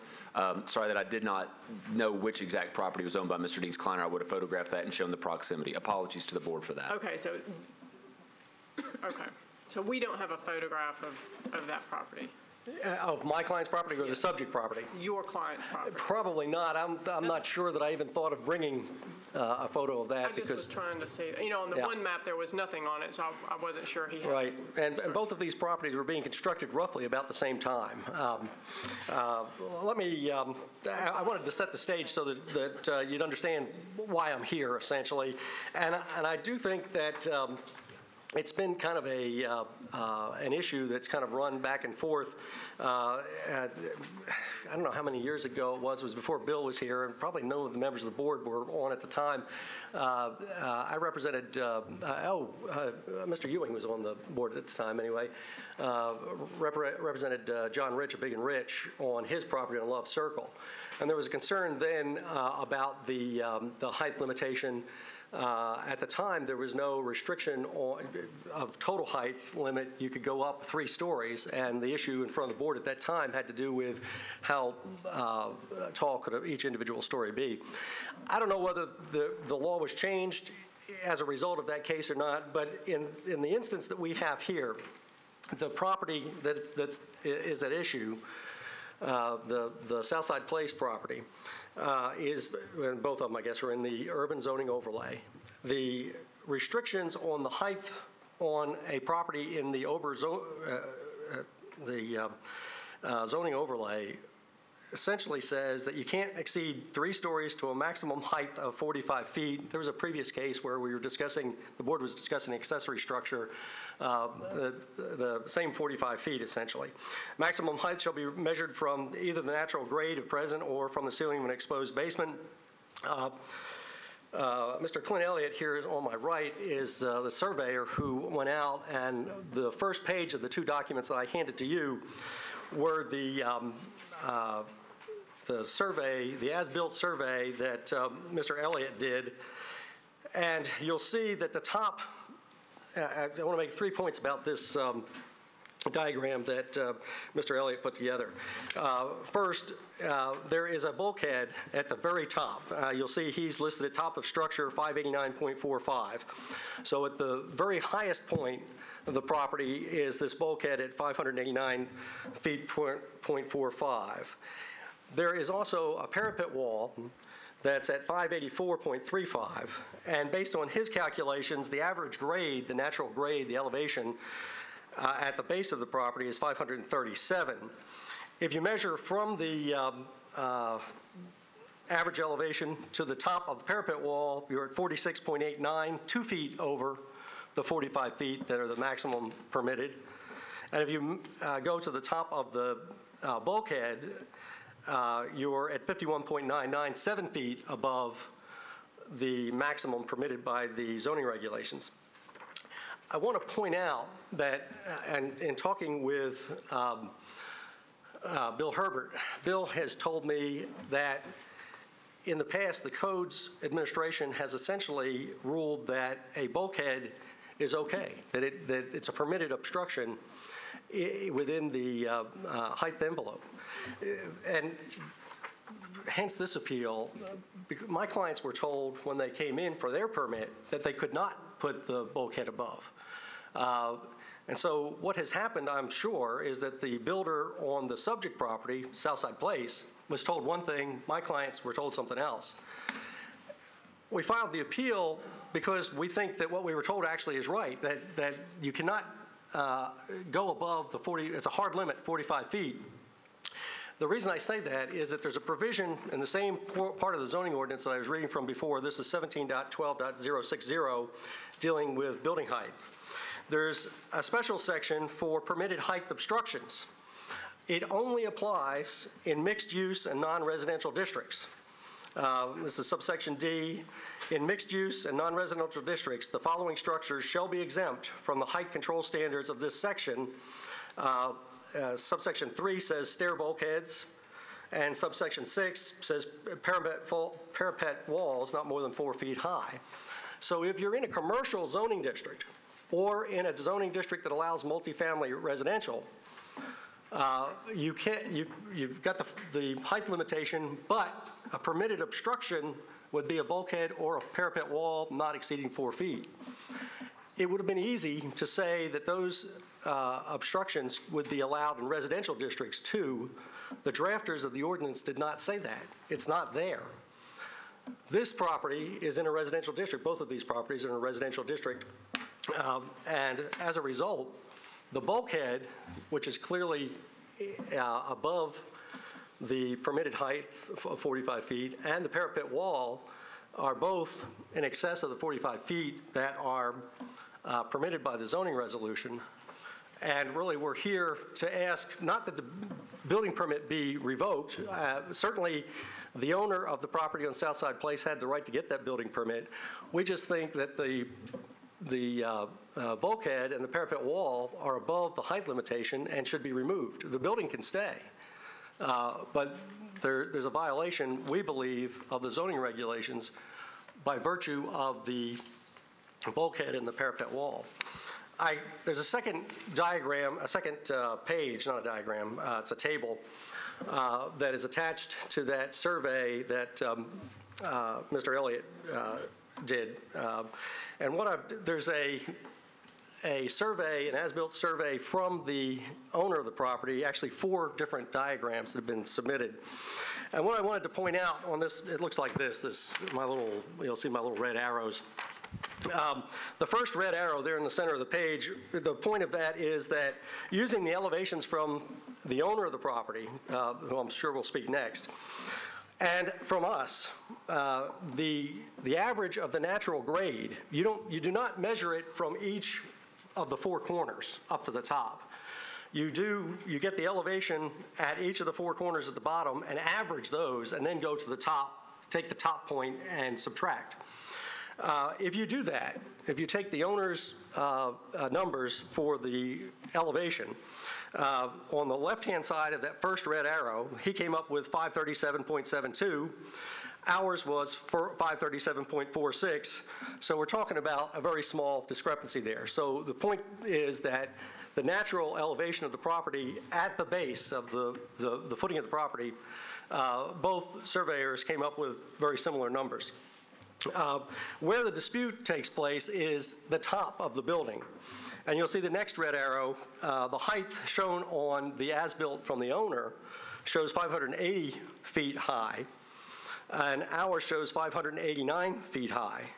And I'd suggest to you, when you look at the owner's diagram, that essentially it looks to me like they're going from the deck of the roof, which is probably not a problem.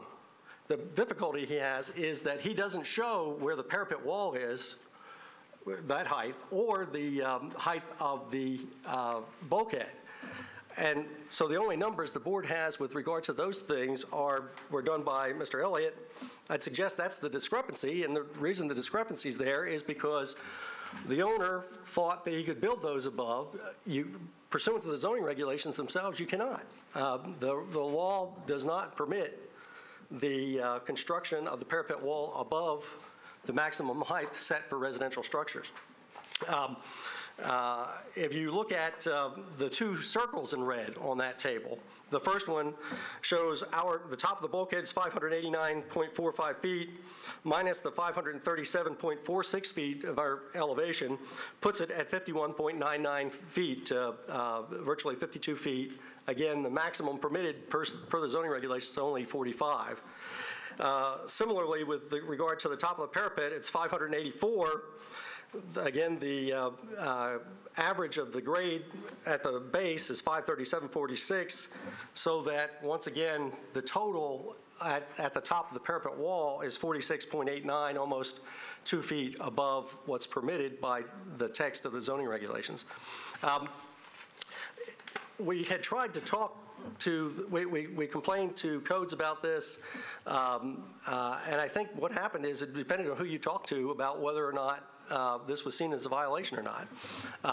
We spoke with one of the building inspectors who talked to Richard Thomopoulos, and Richard's an old friend and does a great job for codes, but I respectfully submit to the board that the interpretation that the codes administration may have been using is just not correct.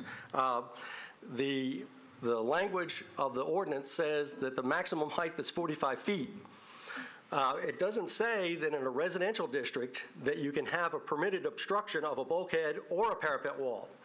It says you can have those in a commercial zoning district, but not in a residential zoning district.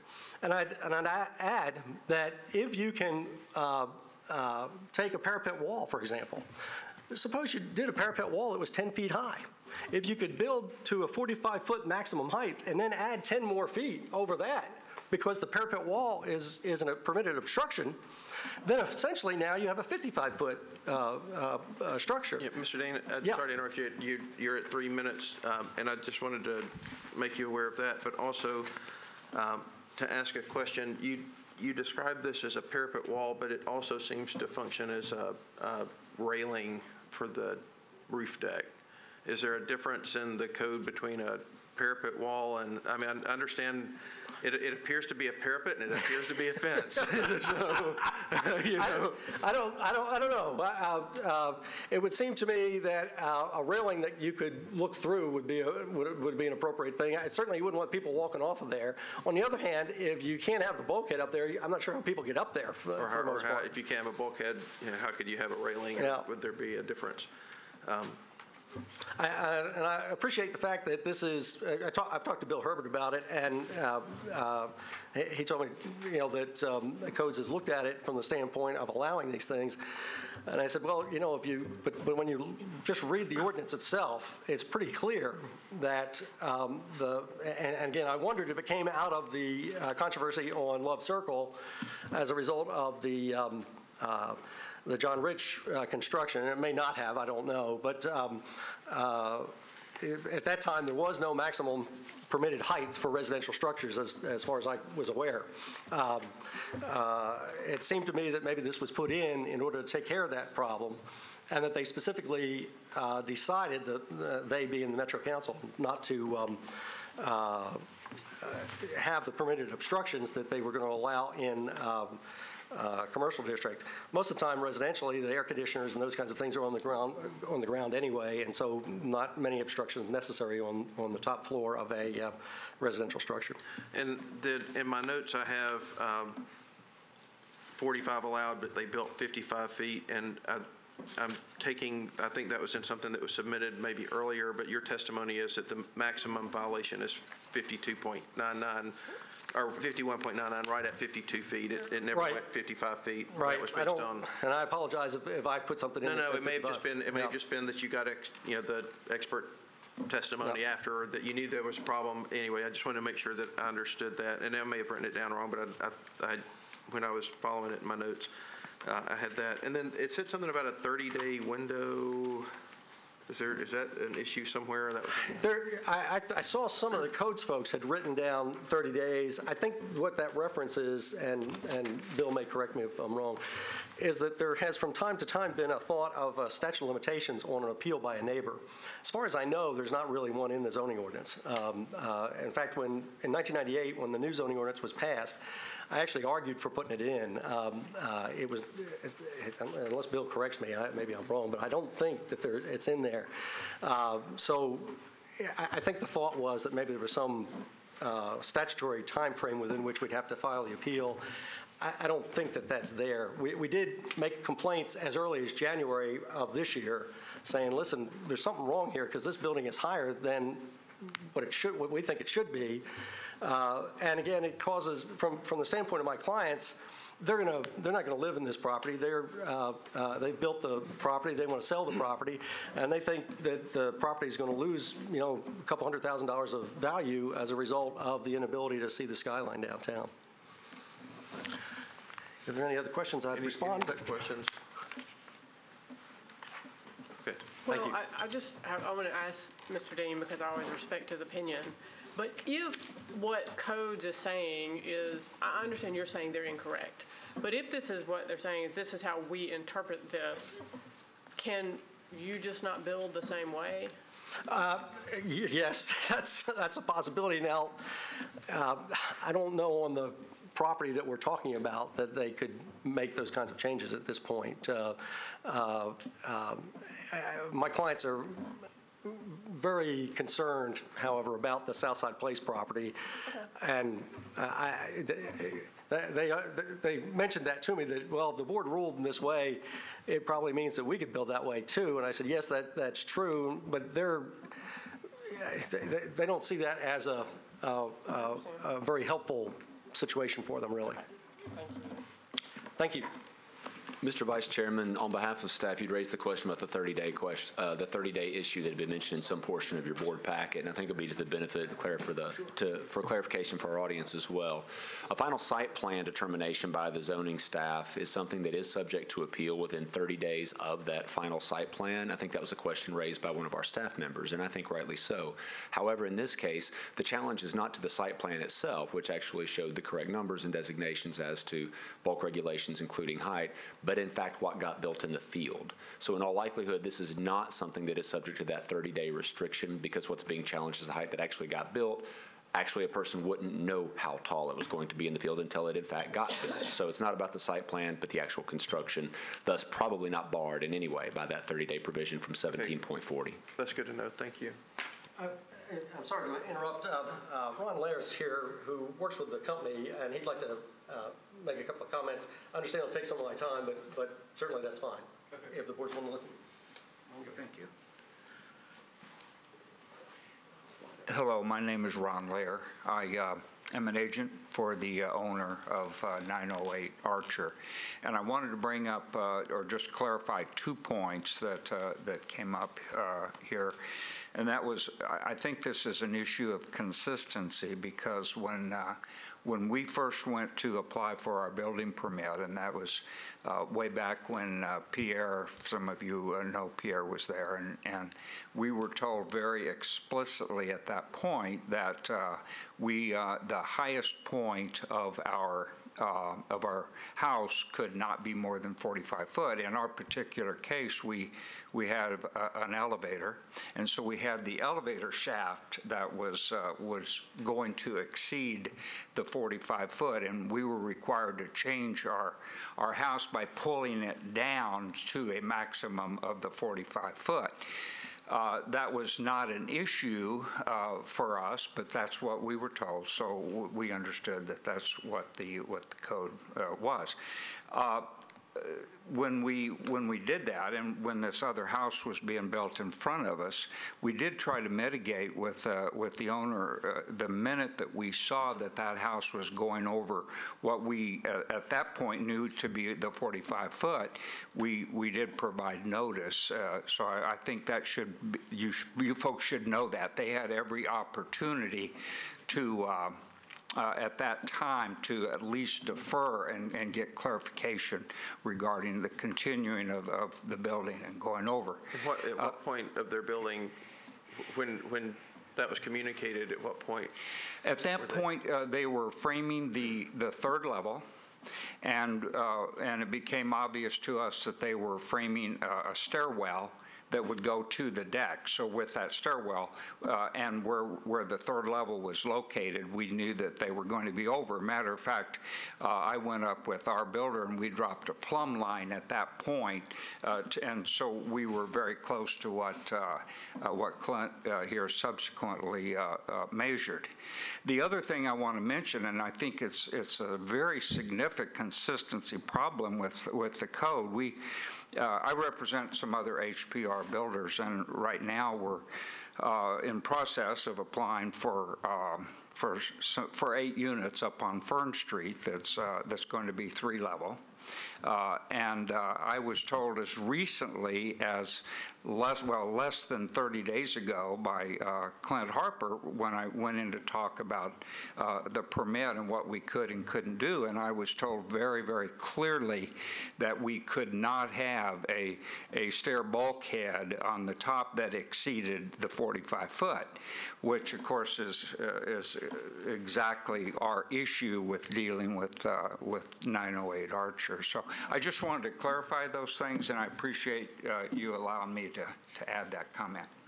Great, Any questions for me? Thank you. I'm happy to suggest that we give each side an additional 5 minutes, if that's Sure. okay with you all, since it's a complicated case, and I don't know that who all will need it, but I would like to have time for Mr. Dean to rebut and basically to have all the points out that need to be out. So if that's acceptable, we'll do that. So Mr. Dean, you'll have 5 minutes and 19 seconds to come back. And anyone, I guess it's the property owner or anyone who supports us, it's an item A, so I'm not sure about support. I've got to reconfigure. But the owner of the property and anyone else that would speak to allowing or believing that this property was built correctly can come forward.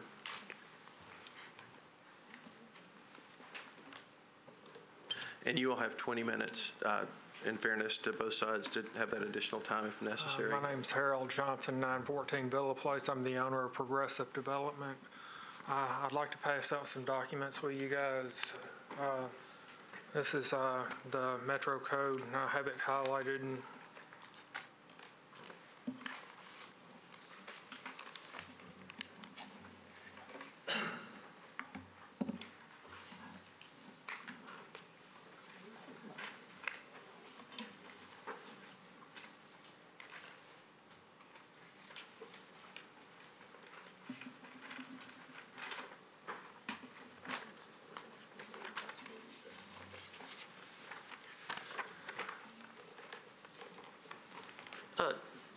Chairman, I'm sorry, but before we start this testimony, can we take just a 2 or 3 minute recess? Is that acceptable, everybody? I think that would be great. So if you don't mind, we're going to take about quickly 3 minutes. We've been here a long time. Take a quick 3 minutes. I apologize. And then come back. That way everybody's here for the whole thing. We'll take a short break and reconvene.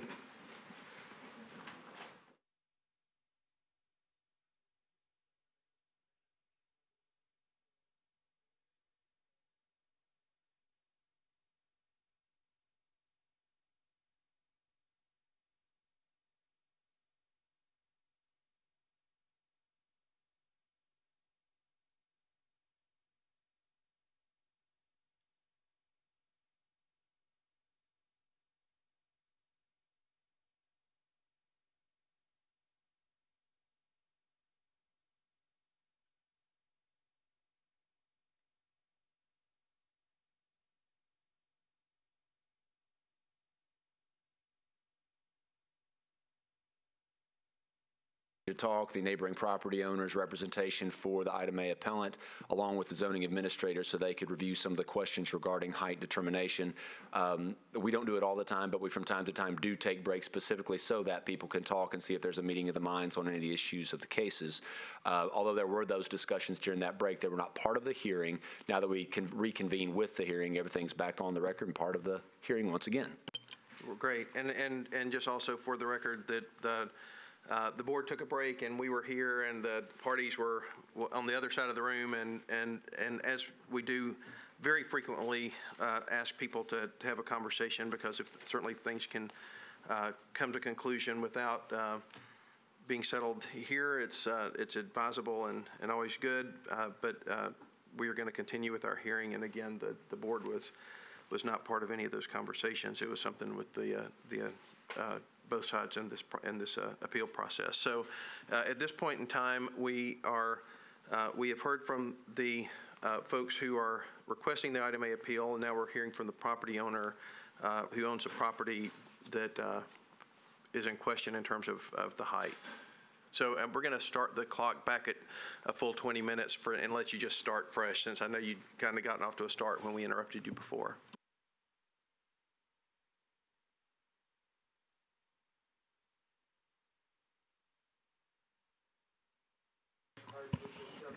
I'm sorry. Could turn your microphone on. I'm sorry.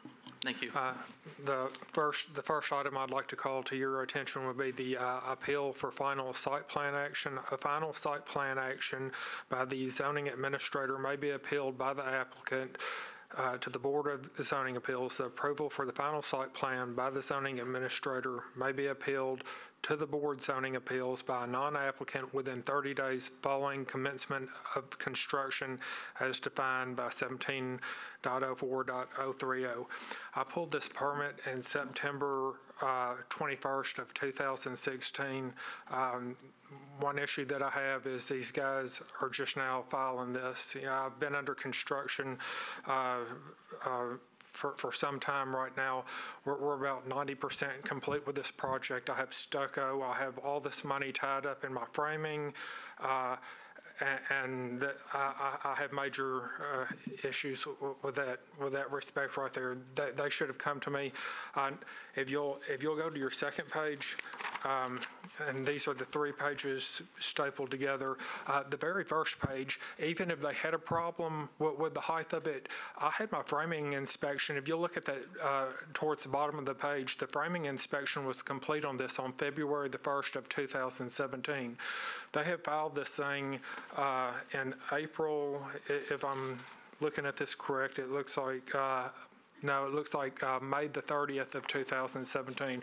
So even if they had the issue, they're still out of bounds with their 30 days to appeal this.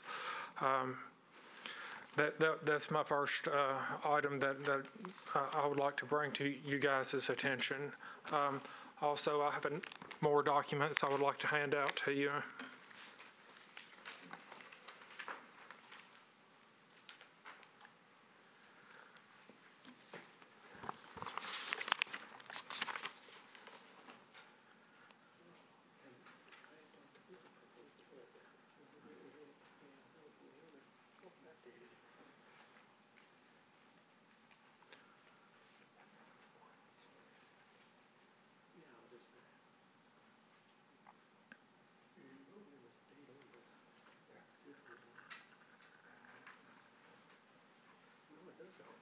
Have you been issued a stop work order or anything? No, sir, I have not.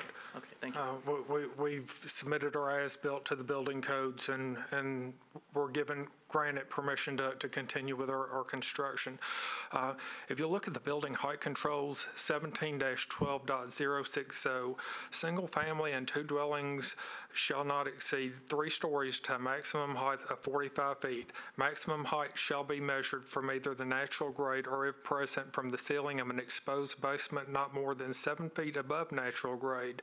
The natural grade shall be determined based on an average elevation of the foremost exterior corners of the structure to the eave of the roof deck. Natural grade is based on ground elevations prior to grading. So if we average all this up, we're measuring to that roof deck. If y'all observe the picture up there, that the roof deck is the center part. It's not the parapet wall. It's not the bulkhead coming out of there.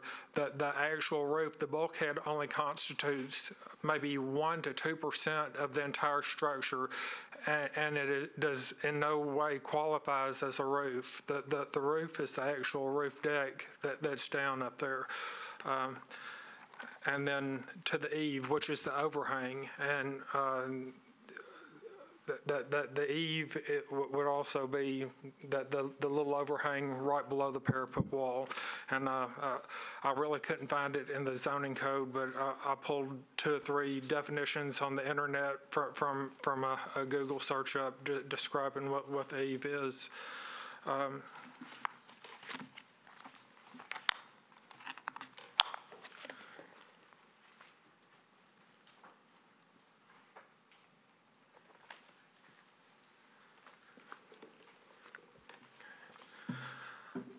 I too had an as-built completed on this, and this is what I had to submit to the Metro codes prior to coming here today. And this as-built states where my rooftop deck is, and I've even taken the liberty of doing the elevations and subtracting 536 from the 580 on all 4 corners of the property, and my average height is only 42.11 feet. I know Mr. Elliott has done this, and he even has his parapet wall, but if y'all could go back to the picture of the very front of the house, when Mr. Elliott went out there, we had our footers dug up where we were waterproofing and had our sock drain and all that. We haven't even backfilled our footers yet. So, I mean, for him to not even that the parapet wall would be a big issue, because I've just read code, but when they did this survey, that they were going all the way down to base grade where we had dug into the ground to waterproof our footers and our block. Yeah, I mean, the way I read this is the numbers that you've presented are fairly consistent, and that is that the grade. You both are kind of saying the grade's at the same spot. I mean, there's maybe a half foot difference, 6 inches, and I'm not going to get caught up on 6 inches. We're talking about 7 feet, and anything under a foot, we'll just say. Yes, sir. That if it gets to that, it's a lot further down the road. Okay. But I see the difference really being in whether the parapet and the stairwell count or not, because it sounds like it seems to me like the number that you're saying is 42 to the deck of the roof, and I think that their numbers pretty much agree with that. Okay. They're just saying when you count the parapet, which they say you're not supposed to, and then when you count the stairs, that's where you get the 7 feet. So it seems like your numbers match. Okay. Close enough. Yes, sir. Okay. I'd like to pass out more documents with you guys. And I'll say it's not a bad thing that your numbers do match fairly closely, because then it pulls it into that question of does the parapet count or not? Yes, sir.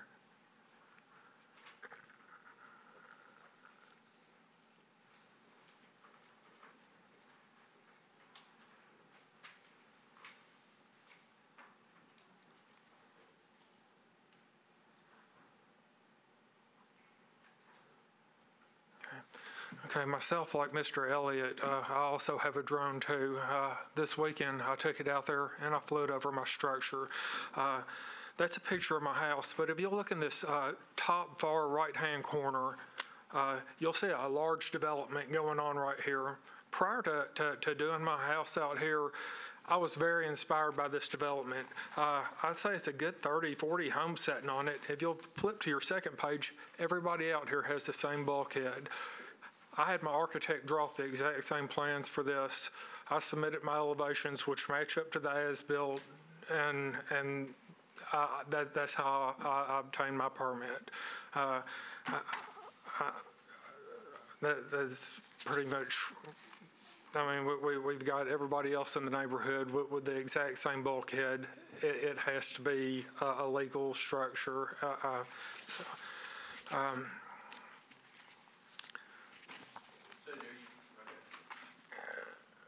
Did you have a question? I was thinking I had a question, and I'm not sure I do yet, so keep going. Okay. After we was about halfway through with our stucco, and, I received a call from my building inspector, Chuck Hayes, and he was requesting the as-built. So we submitted our as-built to Mr. Hayes, and when I give him that,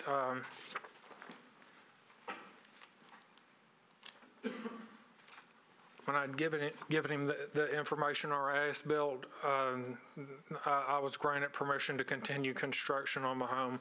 This is a sent email of where I'd sent my as-built to Mr. Hayes.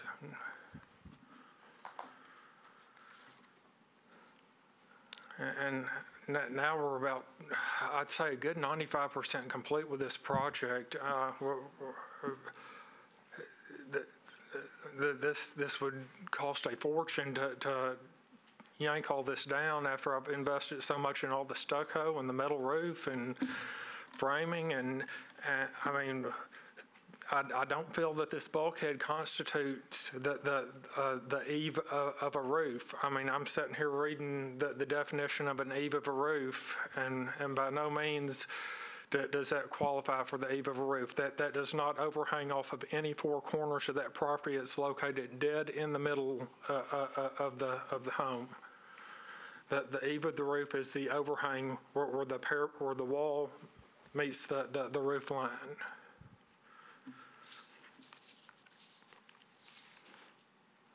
And that's all that I had. I appreciate y'all listening to my arguments, and if y'all have any questions, please feel free to ask them. Are there any questions at this point?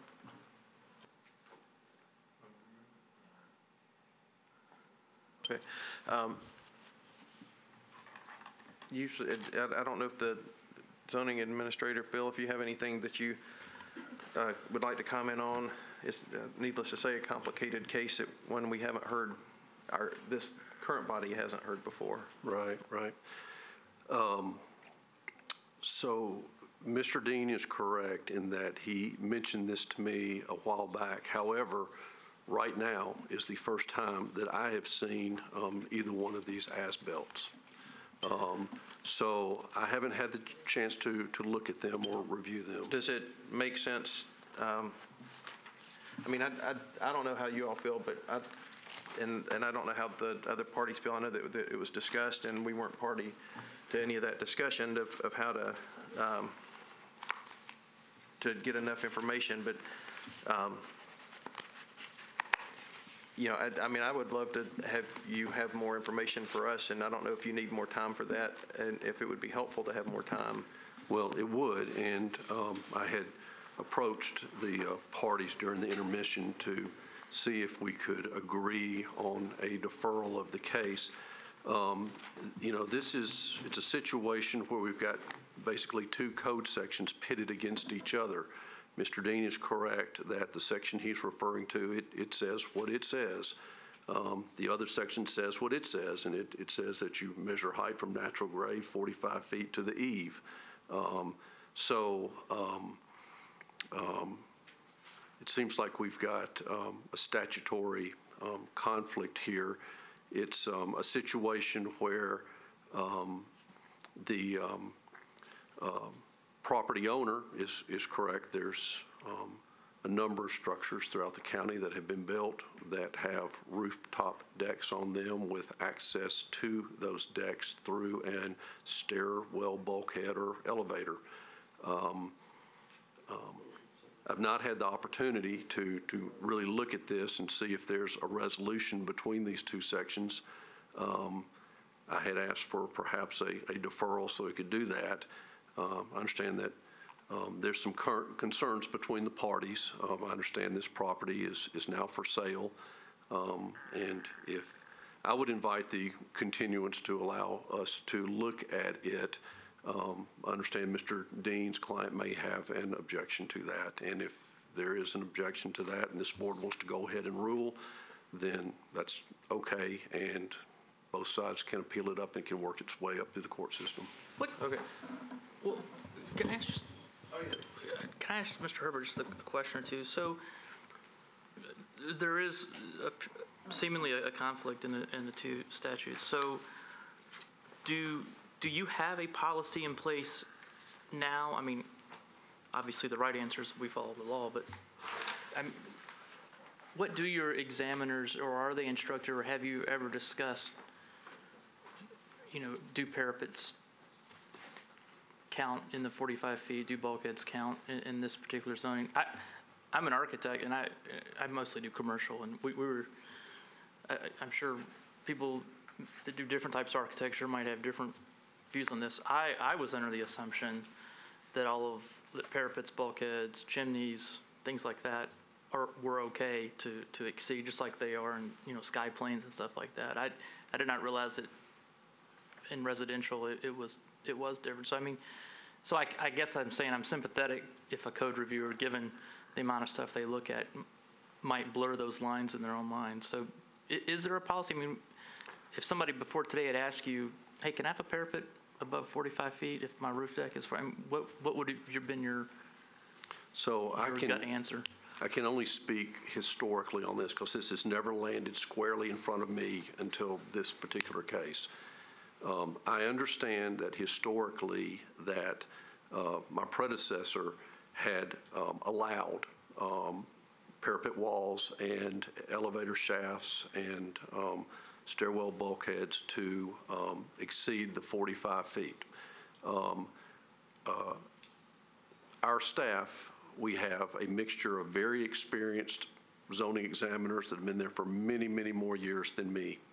And they have been operating under the guidance given to them under the former zoning administrator and have been carrying forward. We also have new staff who look at the zoning code and apply it quite literally. So I think the fairest answer to the question is, and it probably is what is played out in this situation, is that the property owner here had one of our very experienced older staff members who reviewed the plan and okayed it as was instructed under the prior zoning administrator.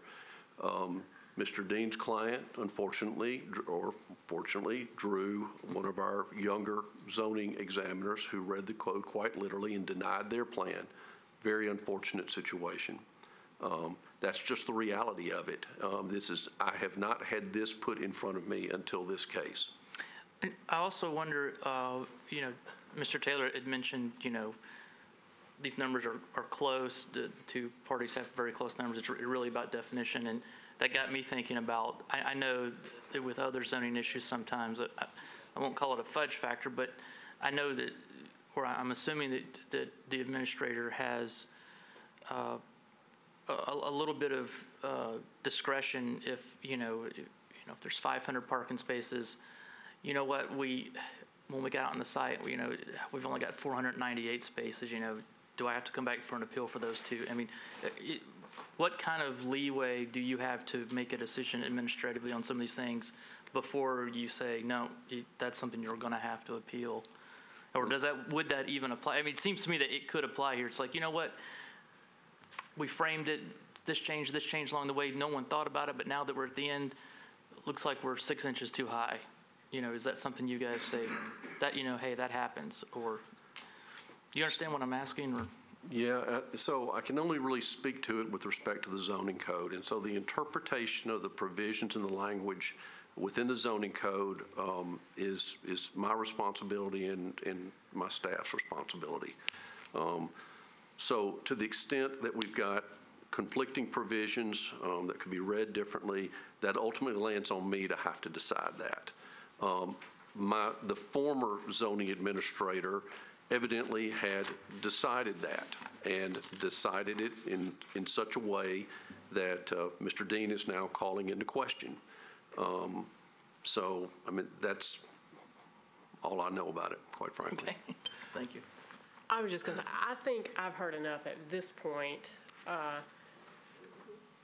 To me, it's not just about this case, but it's about a lot of cases that are going to come forward in the future. And it seems to me that it's appropriate for the zoning administrator to have time to look at this and make a decision about that interpretation. And I think we need that guidance in going forward.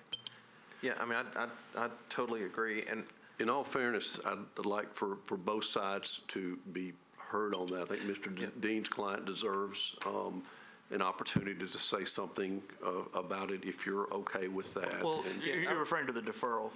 Well, yes. Well, and I would almost say too, though, that that the appellant has, I think, 5 minutes and 20 seconds left for their presentation. We could hear the full presentation. That way, we've heard the whole case. Still defer it, and then we'll basically have heard from everybody, and then we'll decide, I guess, the deferral whether or not to completely rehear the case or have the 5 of us continue with it. And I think that would give us that opportunity to continue, or to, depending upon the constitution of the board, if we have all 7 of us, at a future date. But it's complicated. It has enough implications. I tend to agree too that we should give the zoning administrator time to reflect, and I have no doubt that we all have things that just come up for the first time, and if you look at this hill and what this hill has done in the last 5 years, who would have thought that we would be looking at these kind of views in the city, and that this height would matter, and it is totally understandable. So, but I do want it to be thorough, because I do think it's precedent setting, like you said. So, if you have anything else to add, we'll hear from the appellant. I did have one more thing to add. I know that they'd spoke with Mr. Elliott, and I've always dealt with Richard Thermopolis. He's been there for forever, so that's who I went to. And I really hate that Mr. Elliott or Mr. Clint, or whoever he spoke with, kind of misguided him on the elevator shaft. Also, whenever we submit our elevations, another thing I want to call into question about that 30-day, him having 30 days to file it, it was kind of their responsibility. They have copies of our front elevation down at the codes department. I feel it was the other party's responsibility to look at the plan and say, hey, this building's going up right in front of my house. It could potentially block the views of my house. That's public information that they can go pull up and say, hey, look, this bulkhead says 51 feet. This is going to block my view. I think that might have been their responsibility before but I mean, that's just another thing that I'm looking at. I know that probably we got to take one step at a time here and get through the main issue, but that's all I have. Okay.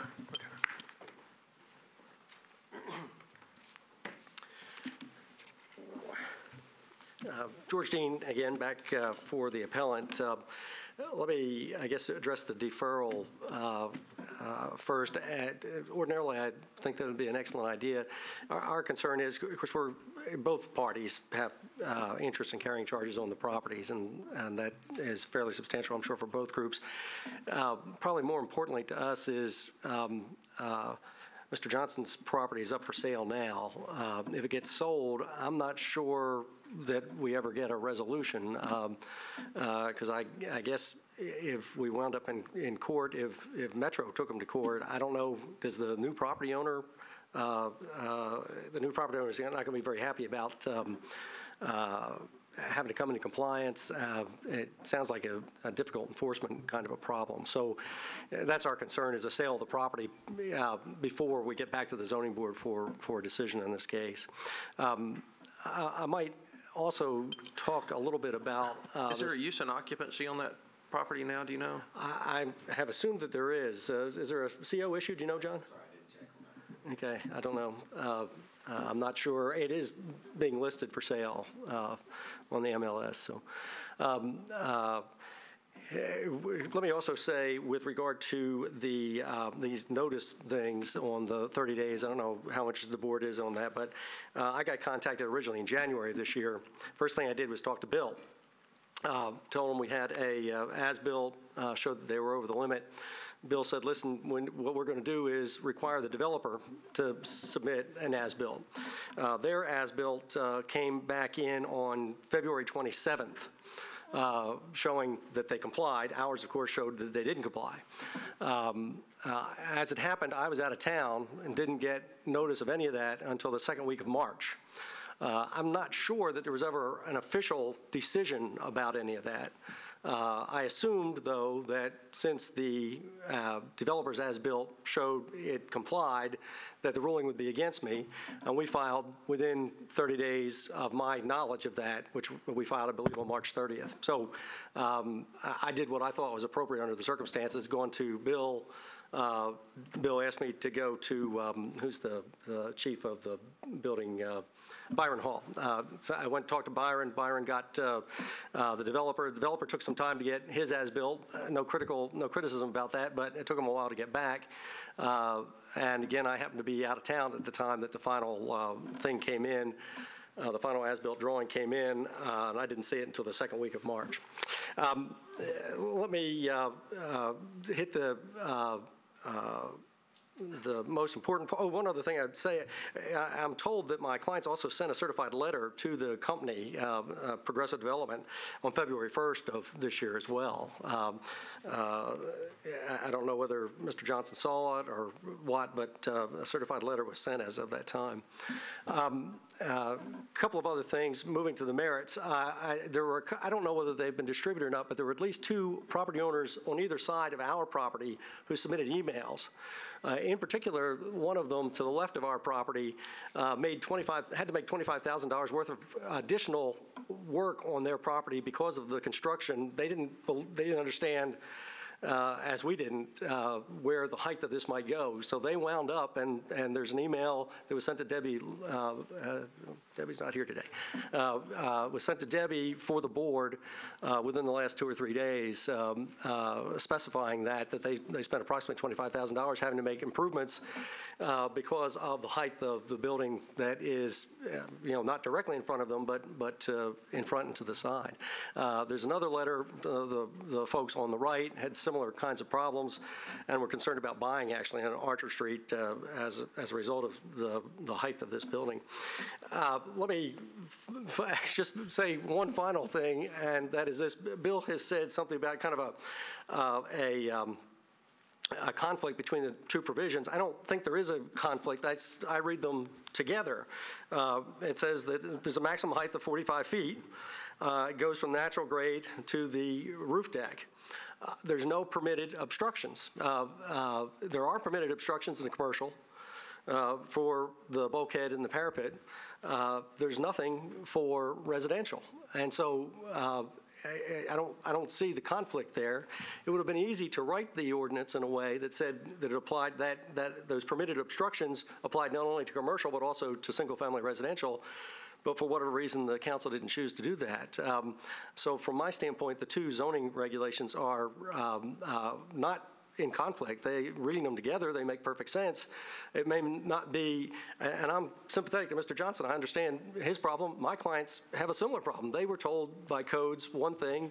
He was told something else. And by the way, Pierre, who somehow I have never bumped into in 35 years, talked to my guys as well as Clint, and Pierre had been there for a long period of time. So whatever the communications problem was, I'm sympathetic and I understand, but the rule, when you read it, is reasonably clear, I think.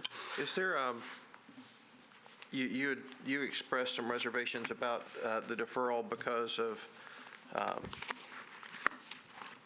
if the property were sold, then it might create a whole different situation. I mean, is there, I think there's no doubt we're going to defer this to give the staff time to, and frankly, Metro Legal more time to take a look at something that we haven't seen, and to come back with, with some more information for us. But is there I guess if we knew whether or not they had a certificate of occupancy, I mean, that's something that you certainly could say, well, ask if we could put that on hold until, Right. But if those are issued, I don't know do you know of anything, protection that we could offer that would give you more comfort, or if you came back and they were sold and we ruled in your favor, then is that just a burden that the new homeowners would have to deal with? Well, ultimately, I guess the new homeowners probably would look back at Mr. Johnson. It just makes it all a lot more difficult, it seems to me. That's all. And I understand the board's idea that it would be helpful to have the deferral. I can see that. It just kind of puts my clients in a little bit of a difficult position as far as if the property in front gets sold and whether the enforceability of it after that. Well, those burdens would still be in place no matter which way we rule, because there are potential appeals on both sides, so. That's certainly true. Mr. Dean, what is the basic distance or height? 45 feet is, the way I read it, 45 feet is the maximum. And I mean, and what is existing and what is challenged? The top of the bulkhead is basically 52 feet, and then the top of the parapet wall is basically just under 47 feet, and 45 is the maximum, as I read it. There was a question also, by the way, about discretion of the zoning administrator. Really, and Mr. Harper was asking the question, and really it sounded more like a variance application than zoning administrator discretion. But in any event. No, I'm glad you brought that up. I was going to ask you the same question. Yeah. Are there any more questions for Mr. Dean? Okay. At this point, any other questions for any party? At this point, we'll close the public hearing.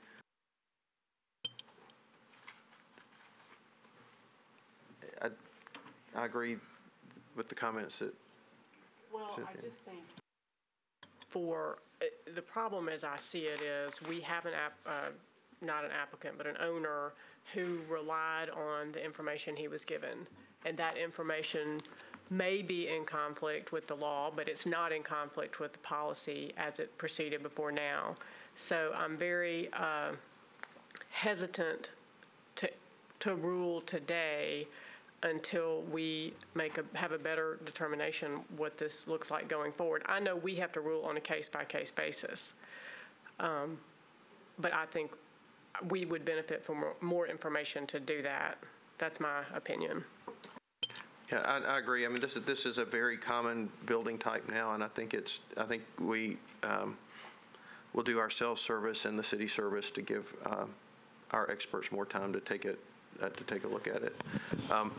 Do you all prefer one meeting, 2 meetings? What would be?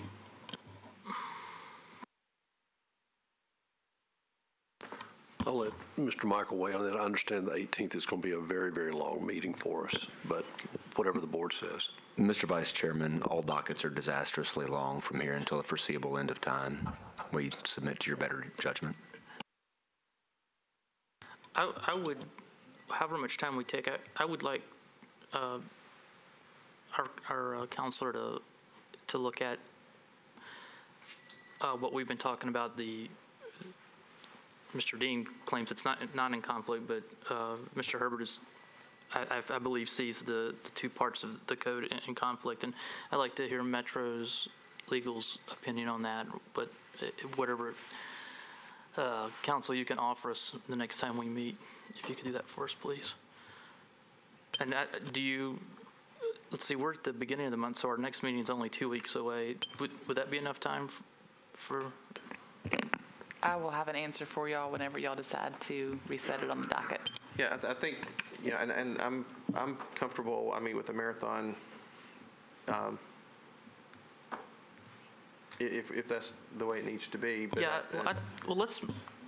I'll move. I move that we defer this to our next meeting and put it at the top of the agenda. Okay. I'll second that. We have a motion. We have a second. Everybody in favor, say aye. Aye. Any opposed? And then, and I would say that, in terms of sale, whatever, that's your business, but knowing that it's still up in the air and the conflicts that have been raised, I think I'd, just be cautious about that. But we hear this in 2 weeks. So. That's our last case, Mr. Vice Chairman. It concludes the business of the board.